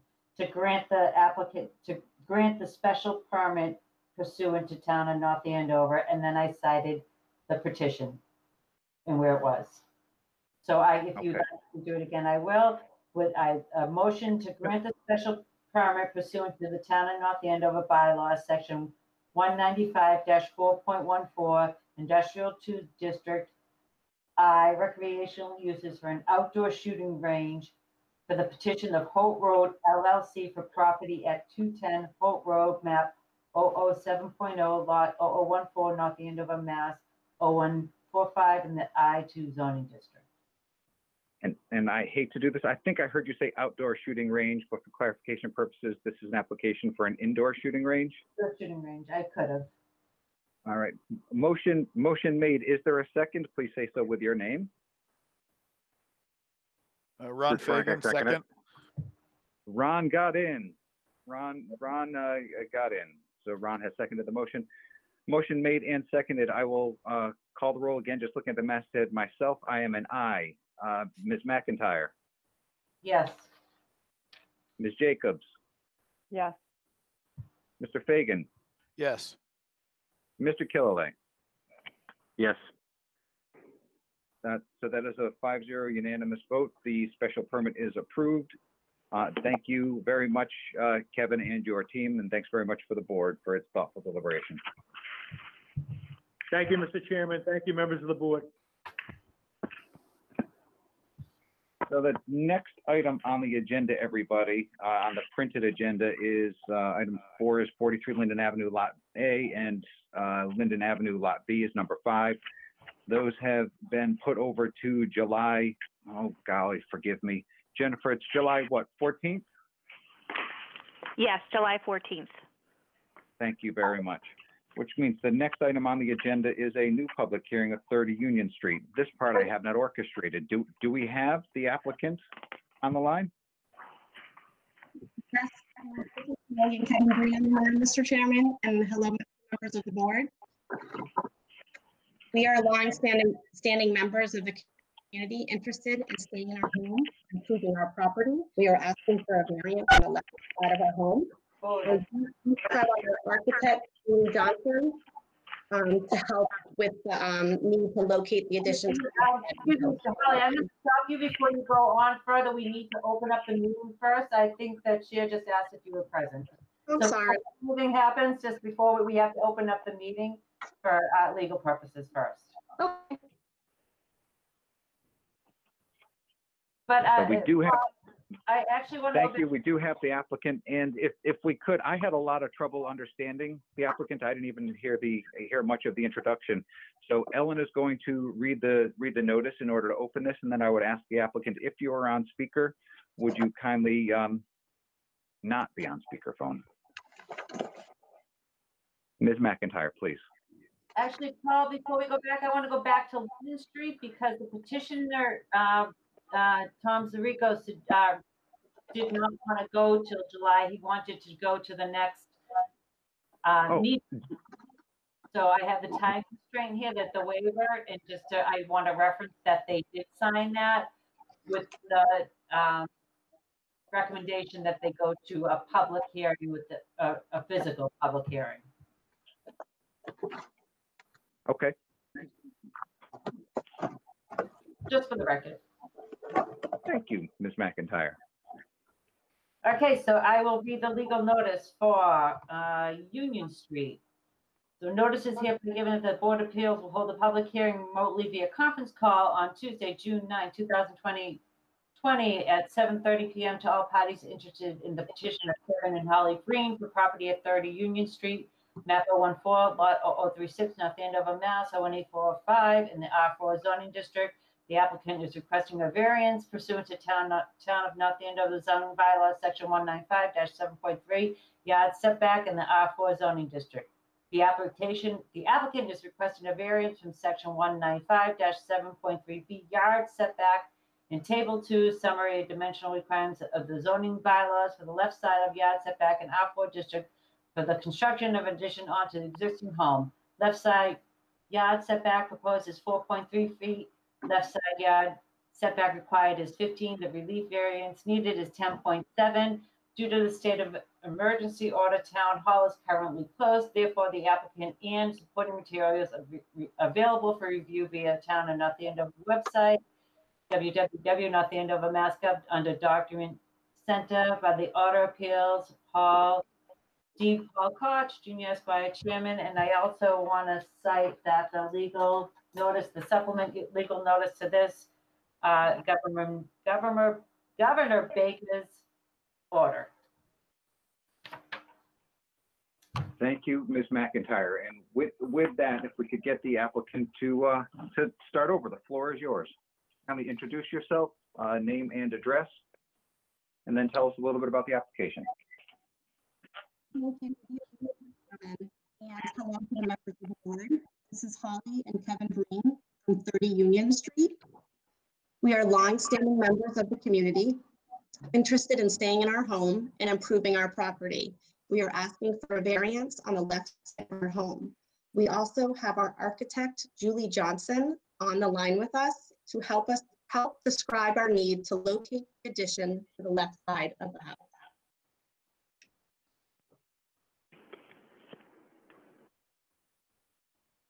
Hello? Can you hear me? Am I on? Sometimes. Okay, hold on. Let me try. This is tough. Hi, this is Julie Johnson. Can you hear me okay now?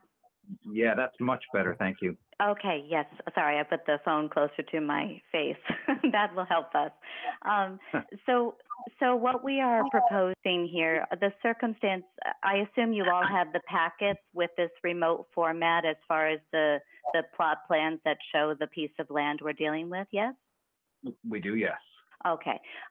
So the circumstance is that the existing lot of land that we're dealing with is sort of in a pie-shaped configuration, and the existing house located on the property that fronts Union Street is set in such a way that it's parallel to Union Street, whereas the existing outbuilding of a garage is located towards the rear of the property and parallel to an angled side yard.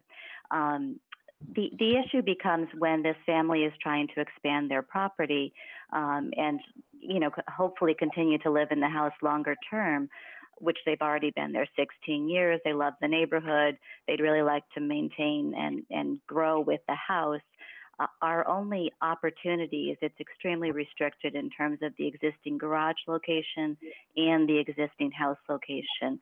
Our only real opportunity was to come out towards the eastern, the left-hand side, if you will, from the front of house and towards the rear. And we chose to do it in a way that there's an existing side porch that already encroaches exactly the same as we are on the side property line, on the eastern side line, the existing through sort of three-season porch. What we're proposing to do is use that existing line and continue further on down towards the rear of the property. That allows us an opportunity to create the extension of additional square footage they need without impeding access to their garage building. That's one of the largest factors here, is that we examined multiple options for if we could solely come out the rear, if we could come out towards the right-hand side. All kinds of configurations were attempted. However, all of these began to then impact their ability to use their garage building. So we felt this approach was frankly, in many respects, the only approach to be able to add to their piece of land. I think that outlines it. Do you have anything else to add, Holly or Kevin? No, I think that perfectly. I'm having trouble hearing. Okay, I think that says it perfectly, what Julie had said. You agreed with what I had said. Is that what you said, Holly? Yes, I agree with Okay. what Julie says. Okay. I mean, the bottom line is we really did attempt multiple configurations, but the constraints of the site, by the nature of it's being in this pie-shaped configuration, I did a quick calculation that the street frontage is, I think it's in terms of the decrease from the front of the property to the back that creates this sort of pie-shaped is larger than 50% reduction. So it really, that combined with the existing structures on the site very much limit any opportunity to expand the house.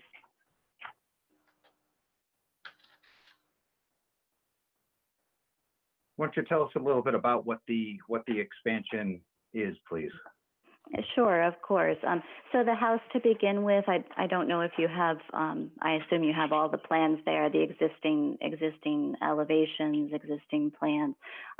It was a relatively small cape to begin with. The rooms were somewhat condensed in many ways, and they're looking again for a long-term use of the house. And so we went through multiple efforts to bring the master suite down to the first floor living level and expand where the current screen porch is, bringing the kitchen out into that zone and create the great room appeal, which would be the kitchen connected to the dining room, connected to a family room area at the rear of the addition, abutting their private backyard. So really making the house appropriate for longer term.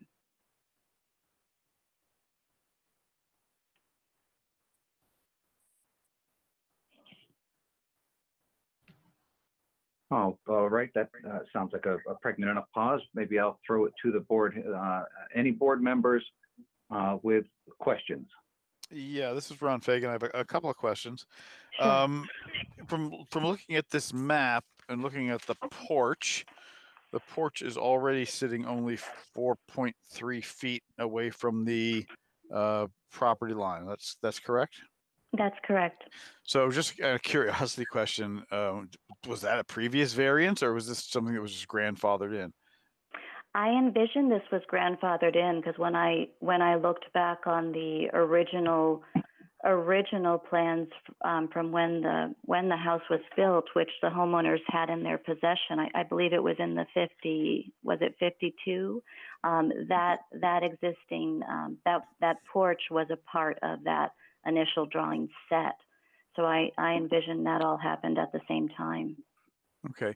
And if I'm standing out on Union Street and looking at the house, I really am not seeing any sort of different profile than I'm seeing today. That basically what you're adding is a single floor That's that correct. goes behind the existing structure, and I will not see anything different from Union Street. That's correct. It's going to maintain a one-story expression where the current one-story porch structure was, and it will wrap around as a one-story. So really trying to sort of maintain the cottage curb appeal that they've always liked in a way that gives them that extra space out the back. Thank you.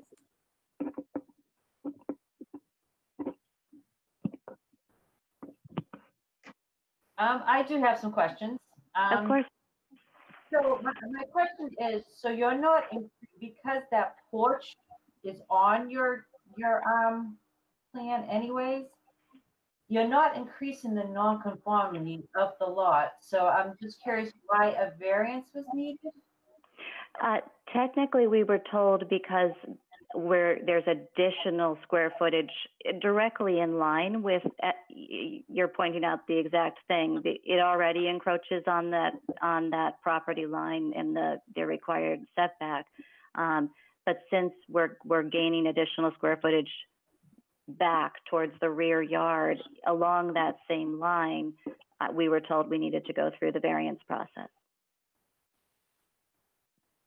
Please correct me if I'm wrong. I'm actually not sure, so I'm gonna pull it to Paul. To Paul, to our building inspector, did you need another variance for building area, CBA, or are you? I'm sorry, I didn't hear that. So, I mean, how big is the addition as opposed to what's there for the, the house is how many square feet? Oh, let's see. Forgive me, I don't have that statistic offhand. Holly, do you have that? It's approximately 1,300 square feet. I didn't hear that, I'm sorry. 1,300 square feet approximately. Could you say that one more time? You're a little choppy. 1,300 square feet. 1,300, and your addition is how much? It's going to be 600 square feet. Say that one more time. 600 square feet. 650. I know I gave you the calculation. I just don't have my hand on it at the moment. 650 is the addition? Yes. And the original is approximately 1,300. Is that correct? Yes. Okay.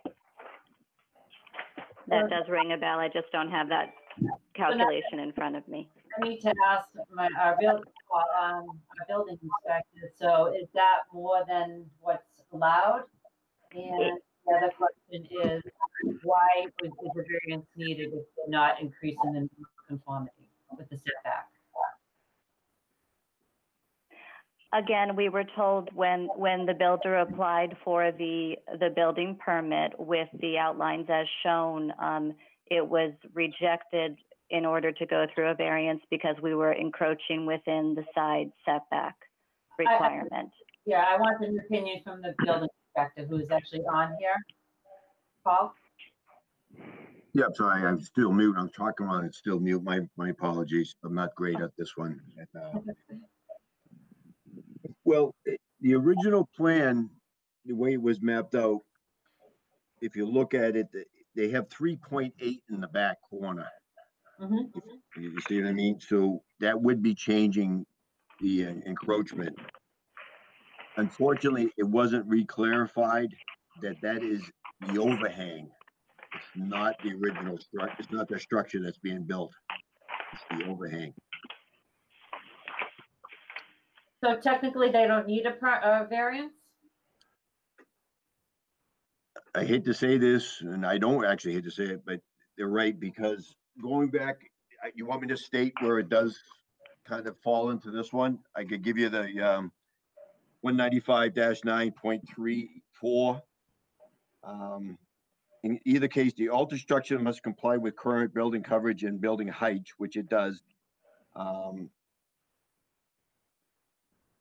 With all current yard setbacks, or the alteration is to the side or face of the structure which encroaches upon a required yard setback, and the alteration does not further encroach upon the required yard setback, which it doesn't. because it doesn't go to 3.8. It's actually 4.5. It actually opens up a little more back there.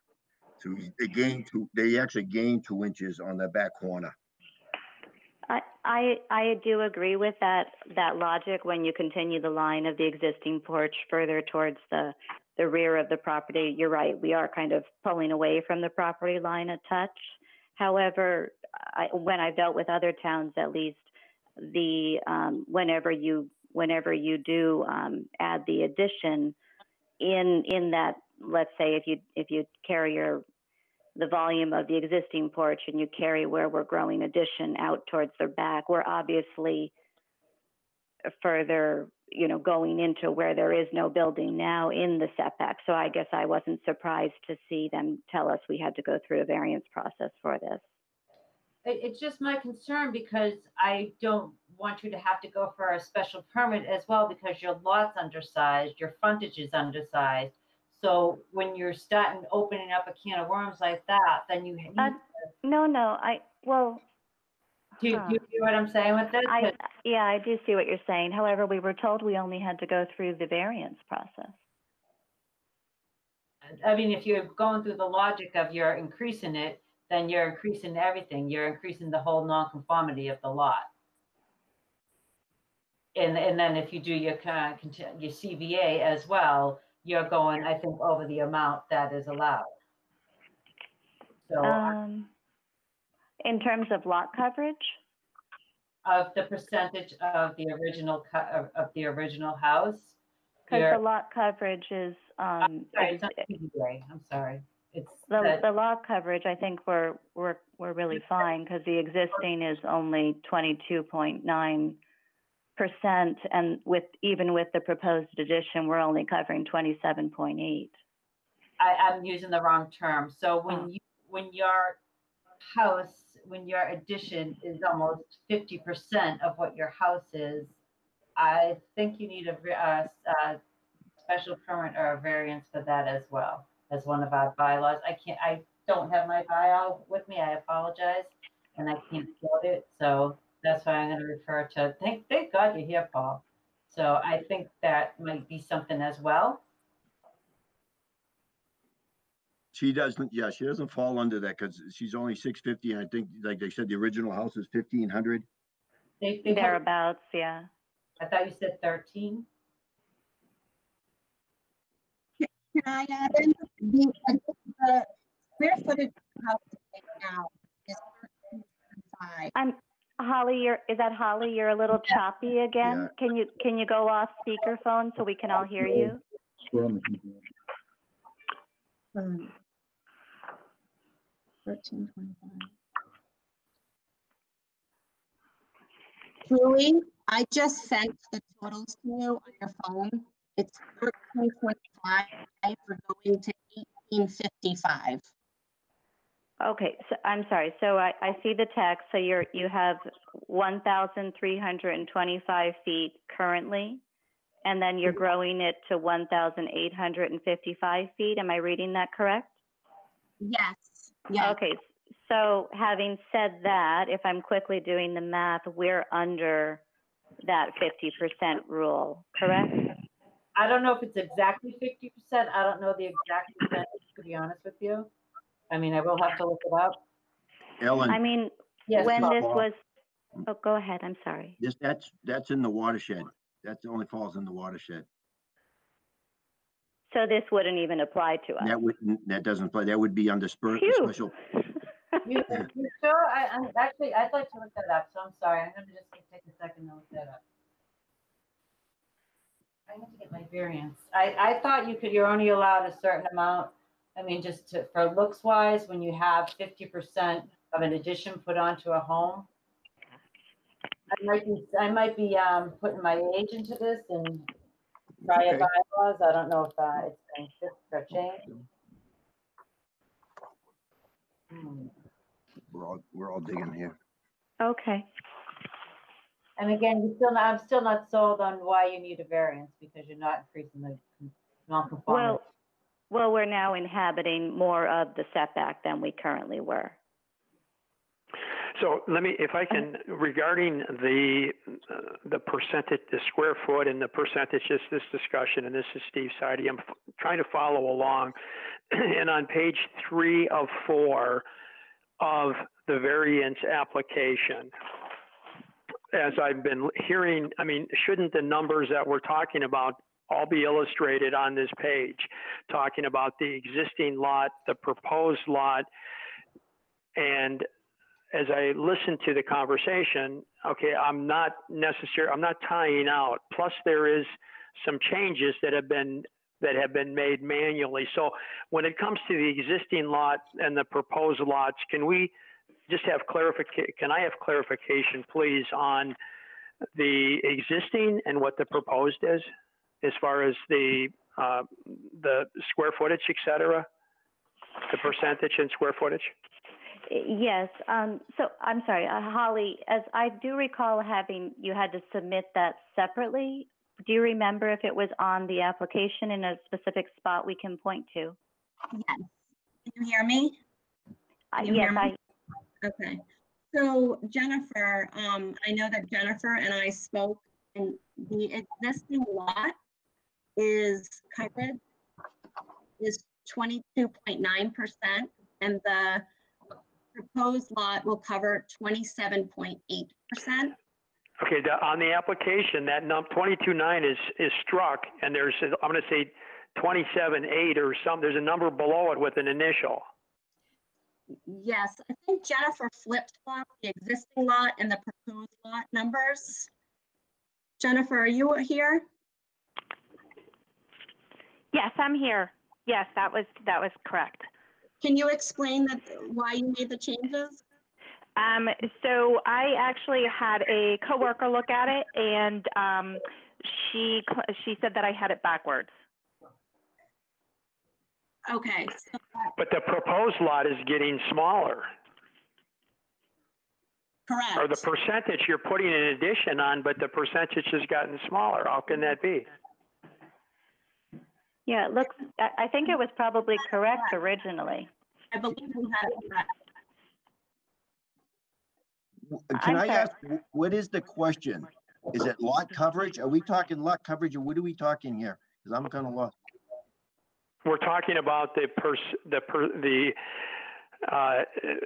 percentage of the lot as it exists today, and then what it will be after the proposed addition.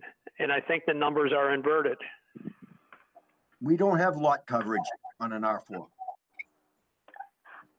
You don't have lot coverage on what, I'm sorry? We don't have a lot coverage on it in our R4s or R2 or any of them. Well, I'm referring to, this is the variance application, page 3. I had it as the existing lot 22.9, and the proposed lot is supposed to be 27.8. And then I received an email from Jennifer saying that it was incorrect. I do believe that the first number that we had there as existing lot is 22.9 and proposed lot is 27.8 is correct.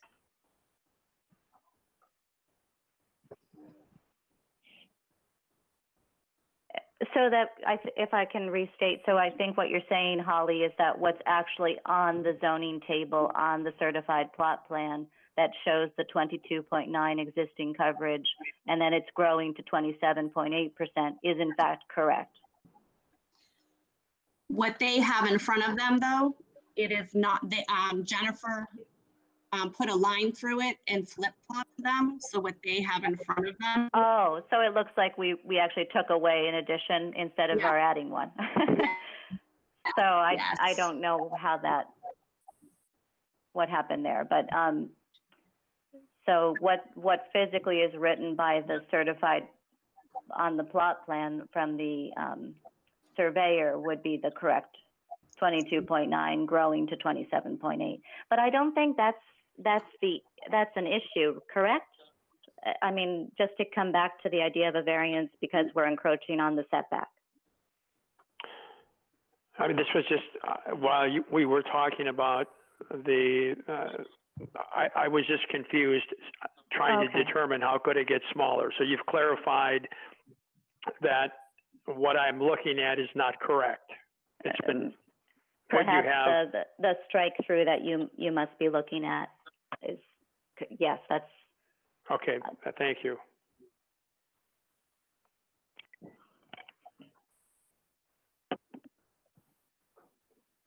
So if that issue is eliminated, and I think I was hearing folks, has a conclusion been drawn that we don't need a side setback variance?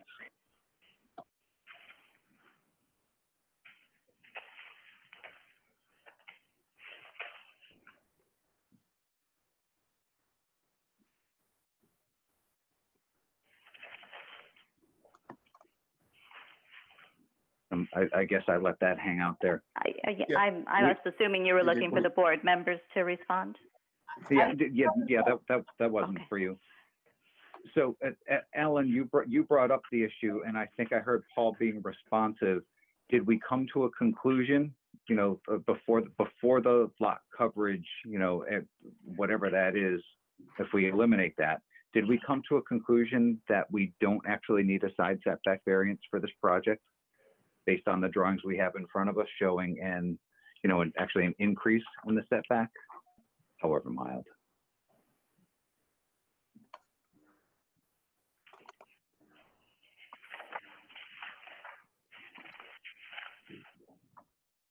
I didn't think it was needed. I mean, for caution that, because you're going from 4.3 to 4.5, which is further back, and existing is 4.3, and you're not increasing the nonconformity of the lot on the side. I didn't think it was needed, but I'm not quite sure. I'm trying to go through a bylaw, which is a little different, and I'm not sure on the if you can have a 40% or addition to an existing home. Those are the two things I'm unsure. I'm also unsure of the math. Okay.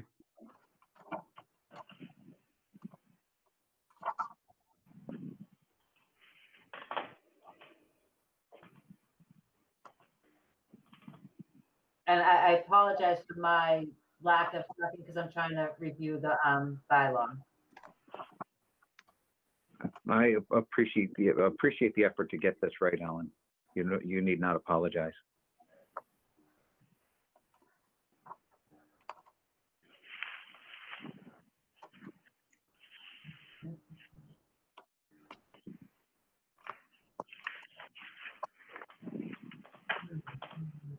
I just don't want the applicant to have to come back and say, in the middle of building to say, oh, we forgot this. So I don't, you know what I mean? I don't want to have, we need to come back with a special permit. Well, if somebody needs a special permit, that's nothing we could hear tonight anyway. Correct. So it may not be the best use of our collective time to research that particular issue. Right. But the application before us is a side setback, and if we're actually increasing the setback, then I was hearing a logic that we need, but perhaps don't need a variance, and I think that's what you might have been looking for that, Ellen, or Paul. You guys both may be looking for that. I always thought the general rule was if you don't increase the nonconformity, you don't need, that could just be for a special permit, so.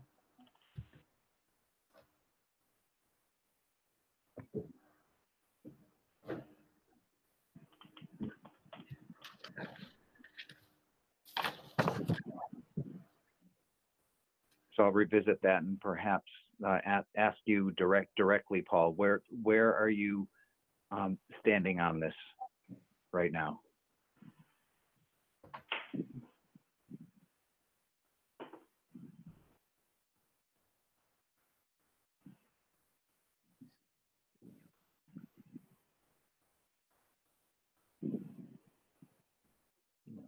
I didn't get the application.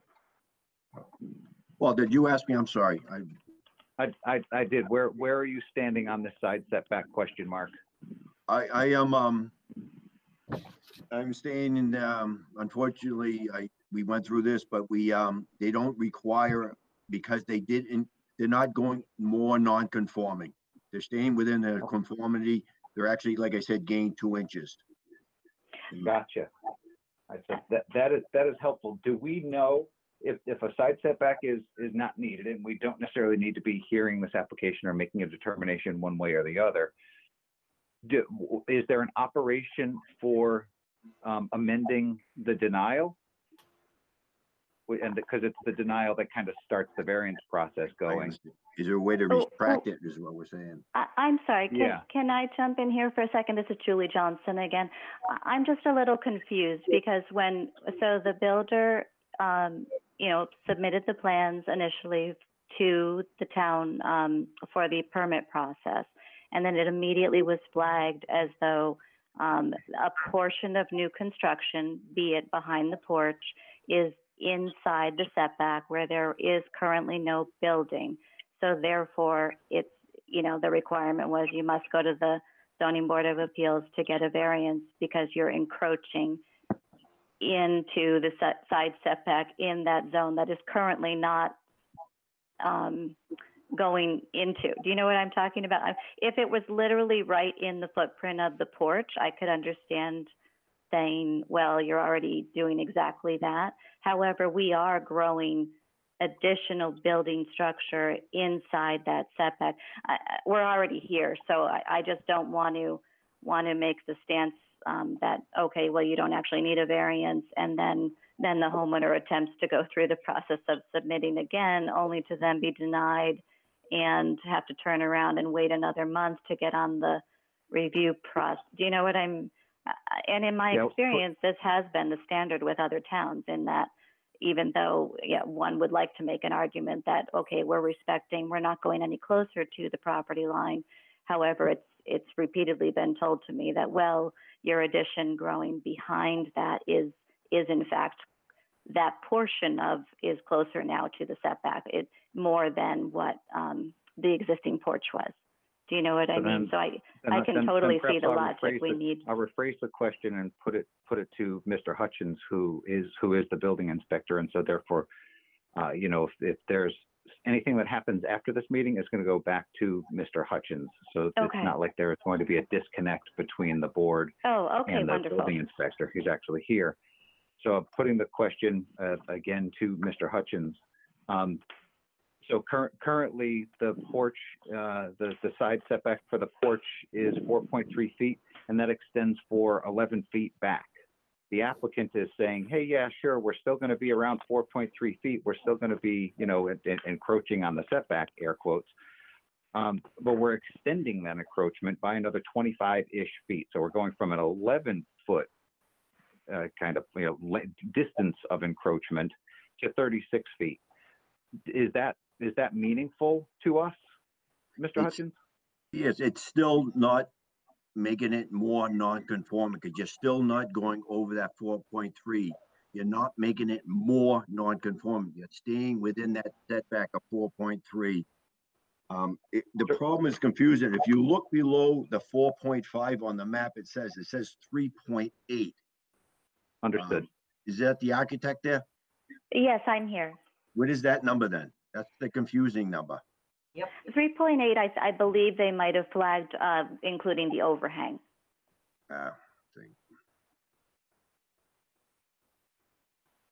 So do you know for a fact, or is it, are you? Well, let me do the math. So it's a 9-inch overhang. So if it's 4.3, so minus 9 inches, that would be 3/4. So let me see what he's doing here. 3.8. It must be. Again, this was done by the land surveyor. Oh. So I'm uncomfortable with that. Must be or could be, or I'd like to know because that would make a difference because you would need more of a variance than the 4.3. You'd need a 3.8. You would need more relief as requested. So I'm sorry, I couldn't hear part of that. It was chopping in and out. Could you repeat? So my question is, I would need to know exactly, not a must be, could be, or perhaps answer, because if it is 3.8, that means that changes your request for a variance. You would need more of a relief than you're requesting, and your legal notice would be changed and different. The 3.8, I'm sorry, let me just do the math quickly. Again, sometimes there's confusion when the surveyor prepares the certified plot plan, so I'm just trying to see what happened there. 3.8.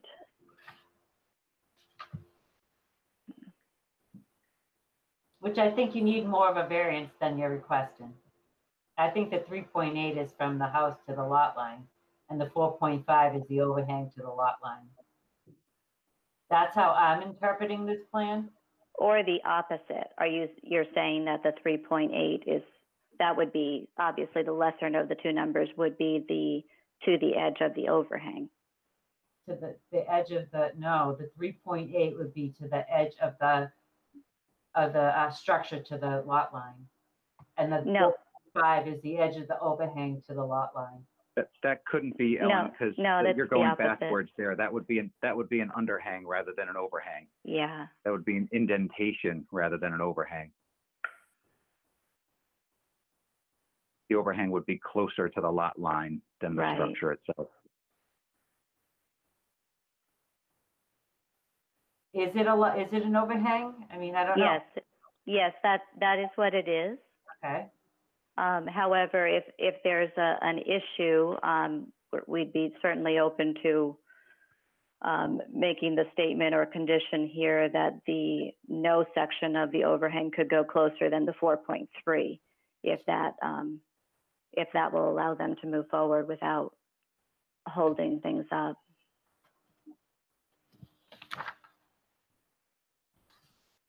Well, I have a reluctance to issue a decision on something that we don't need to be issuing a decision on. Correct. So issuing to insert a condition means we'd have to have a decision, and I don't think we need a decision because we don't need a variance. And so it's 100% clear here that you don't think we need a variance for this? I'm sorry. It's so difficult with it being remote. I'll be very honest, just over the phone here instead of in person. So yeah, we've been doing this Mr. for 3 Hudson. hours, so we certainly appreciate the challenges Sure. associated with this. So I heard loud Sure. and clear. I heard loud and clear from the building inspector that based on a second review here at the hearing tonight, that there doesn't appear to be a need for a variance. Okay. Mr. Hutchins, would you one more time ensure that I've got that right? Paul, you do have that right. If their true number is 4.5, they do not need a variance. If it's 3.8, they would have to change. Because even with the overhang, the numbers aren't right. That's only a 5-inch overhang. So that's not correct. So like I said, we'd have to know 100% where that number is now. Actually, no, I think that if I'm doing the math correct, 4.5 would be, so to get to 4 would be 6 inches, and then 0.8 out of 10 out of 12. Is that correct? That would be 6. I think 6 plus 3. So we're talking a 9-inch overhang. Okay. 4.5 to 3.8 per feet instead of inches. So I believe that is exactly the overhang, the 9-inch. Is it that anywhere on any plan that it says a 9-inch overhang, just to verify it? It's on the building plan. That's It is on the correct. building. Yeah. It says 9 inches somewhere, where? It says it on sheet A101. If you look in the vicinity of the kitchen, the sort of dotted line that wraps around the edge of the building structure, there's a note 9-inch overhang. I'm sorry, 101? A101, the floor plan. If you go up the left side about 6 inches, you'll see it right there. Yeah. It says 9-inch overhang. There's a little half circle. Nice. I see it. Thank you both for directing me. I'm one of those visual people. I need to see it as well.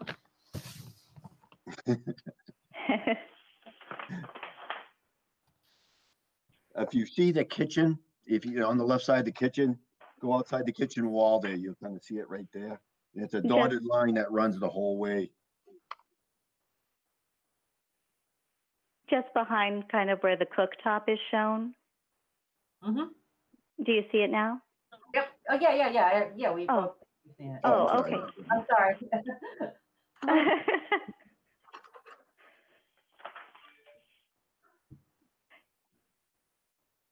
So as far as procedure at this point, if we're, essentially saying we don't need a variance, how do we move forward? Because we went through the approval, it was officially denied, told us to go to the zoning board for the variance on the side setback, and now how does this work? That's what I was kind of getting at earlier to Mr. Hutchins. Paul, is there a way to undo this on your end? I think my suggestion would be that we put this over for a month. Then you do it, assuming that there is an amendatory or a retractatory or whatever the movement is that you would need to do, Paul. And once you complete that, then the applicant could withdraw the application. But until such time as you actually are in a position to undo the denial, I guess, then we could leave this on so the applicant wouldn't have to, reapply and renotice. I agree. Yep, that would be the process to do if everything's correct. Okay, And so just to be clear, Paul, we are clear that you have the look. I'm doing the baby steps here. I think I know the answer. I just want to put everybody on the same page. yes, You please. as the building inspector have the authority to undo a denial that you've issued. Is that correct? Yes. Okay, brilliant. Then Okay. my suggestion, Joyce, is that we continue this to the next meeting, July 14th. My expectation is that you and Paul are going to work together to undo the denial. Once the denial is undone and you're clear on that, then kindly withdraw the application. Okay, I'm sorry. I think my brain is getting a little tired here. Can you repeat that one more time just so I hear it clearly? So, We're going to put this over for a month. okay, Which means the July 14th. Starting tomorrow. Okay, Starting tomorrow, you and Mr. Hutchins can work together to undo the denial. Assuming the denial is undone, you no longer need a variance application, and so therefore kindly withdraw this so that you don't have to report on July 14th. okay, kindly withdraw. Okay, and then one question while I have, just to make sure all of our I's are dotted and T's are crossed in dealing with this more directly and not having to come back through the variance process.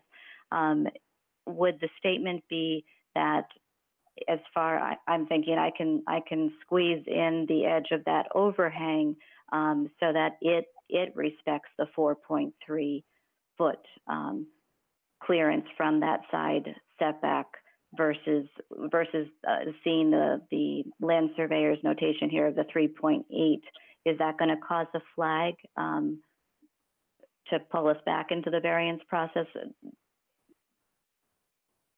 Do you understand my question? I think the question, I don't know what your question was, but I know what I heard. What I heard is, hey, Mr. Chair, shall I pull the overhang back 9 inches? And if that's the question, then my answer is I don't think that's relevant. Actually, I don't think the overhang is not an issue. Does the overhang? I guess that's the critical question I'm trying to ask. Maybe is the overhang counted within that setback requirement? No, it isn't. Okay, so it's to the face of the foundation. Yes, exactly. Okay, so then, like you said, we're pulling a little further away. We're going from 4.3 out to 4.5 as we pull towards the back of the property. So we can maintain everything as we have it, and simply work with Mr. Hutchins to deal with the reversal of the initial decision to have to go through the variance. Yes, you just have to remove that 3.8 that looks like it's going to the foundation Yes, I can see that would confuse anyone, but So, I you do gotta believe remove it. Yep. that's just simply the overhang. So as long as the 4.3 and the 4.5 showing it growing as we go back, then we should be okay. You are okay. Okay. It's not a question at that point. Okay. Okay. Well, this was Terrific. a Then we're different. dotting i's and crossing t's. Is there a motion to continue to July 14th? So moved. Moved by Ms. McIntyre. Is there a second? There's a second, Ron Fagan. Thank you, Mr. Fagan. Motion made and seconded. All in favor? Aye? Aye. Yeah, we're going to go with unanimous on that one. So we are continued to July 14th. Thank you very much. Thank you very much. Thank you. The last item on the agenda is, or not the last item, the next item on the agenda is that there is a new variance application form that the team at Town Hall has prepared for us. It is not something necessarily that we need to talk about tonight. I know I have not gone line by line, but I want to put it on the agenda. Have everybody take a look at it. If you have other ideas, suggestions, questions, comments, concerns, let's talk about them at the next meeting, July 14th. You can certainly submit that stuff to Jennifer as well. If you've got handwritten stuff that you don't think is important enough to bring to a meeting discussion, then by all means, get that de minimis stuff to Jen. Any comments, questions, concerns on that? None for me. Seeing and hearing none, we're going to move on to number 8, the addition of a July meeting date and deadlines. The reason that this is on the agenda is just so that we are upfront transparent to the world and to each other. COVID-19 has caused a little bit of a delay, a little bit of a backlog. July is ordinarily a month that the zoning board takes off, but we want to do our public duties kind of things here. So we are going to add a meeting on July 14th in order to tend to business so that we don't unnecessarily stop folks. It is everybody's, it's my hope anyway, that we are live and in person in July. If some people are going to be uncomfortable with that, then perhaps there will be, a way for a half measure to call in. All of that is entirely up in the air, not up for necessarily conversation right now, because we can go down a rabbit hole and talk for hours about the possibilities or impossibilities.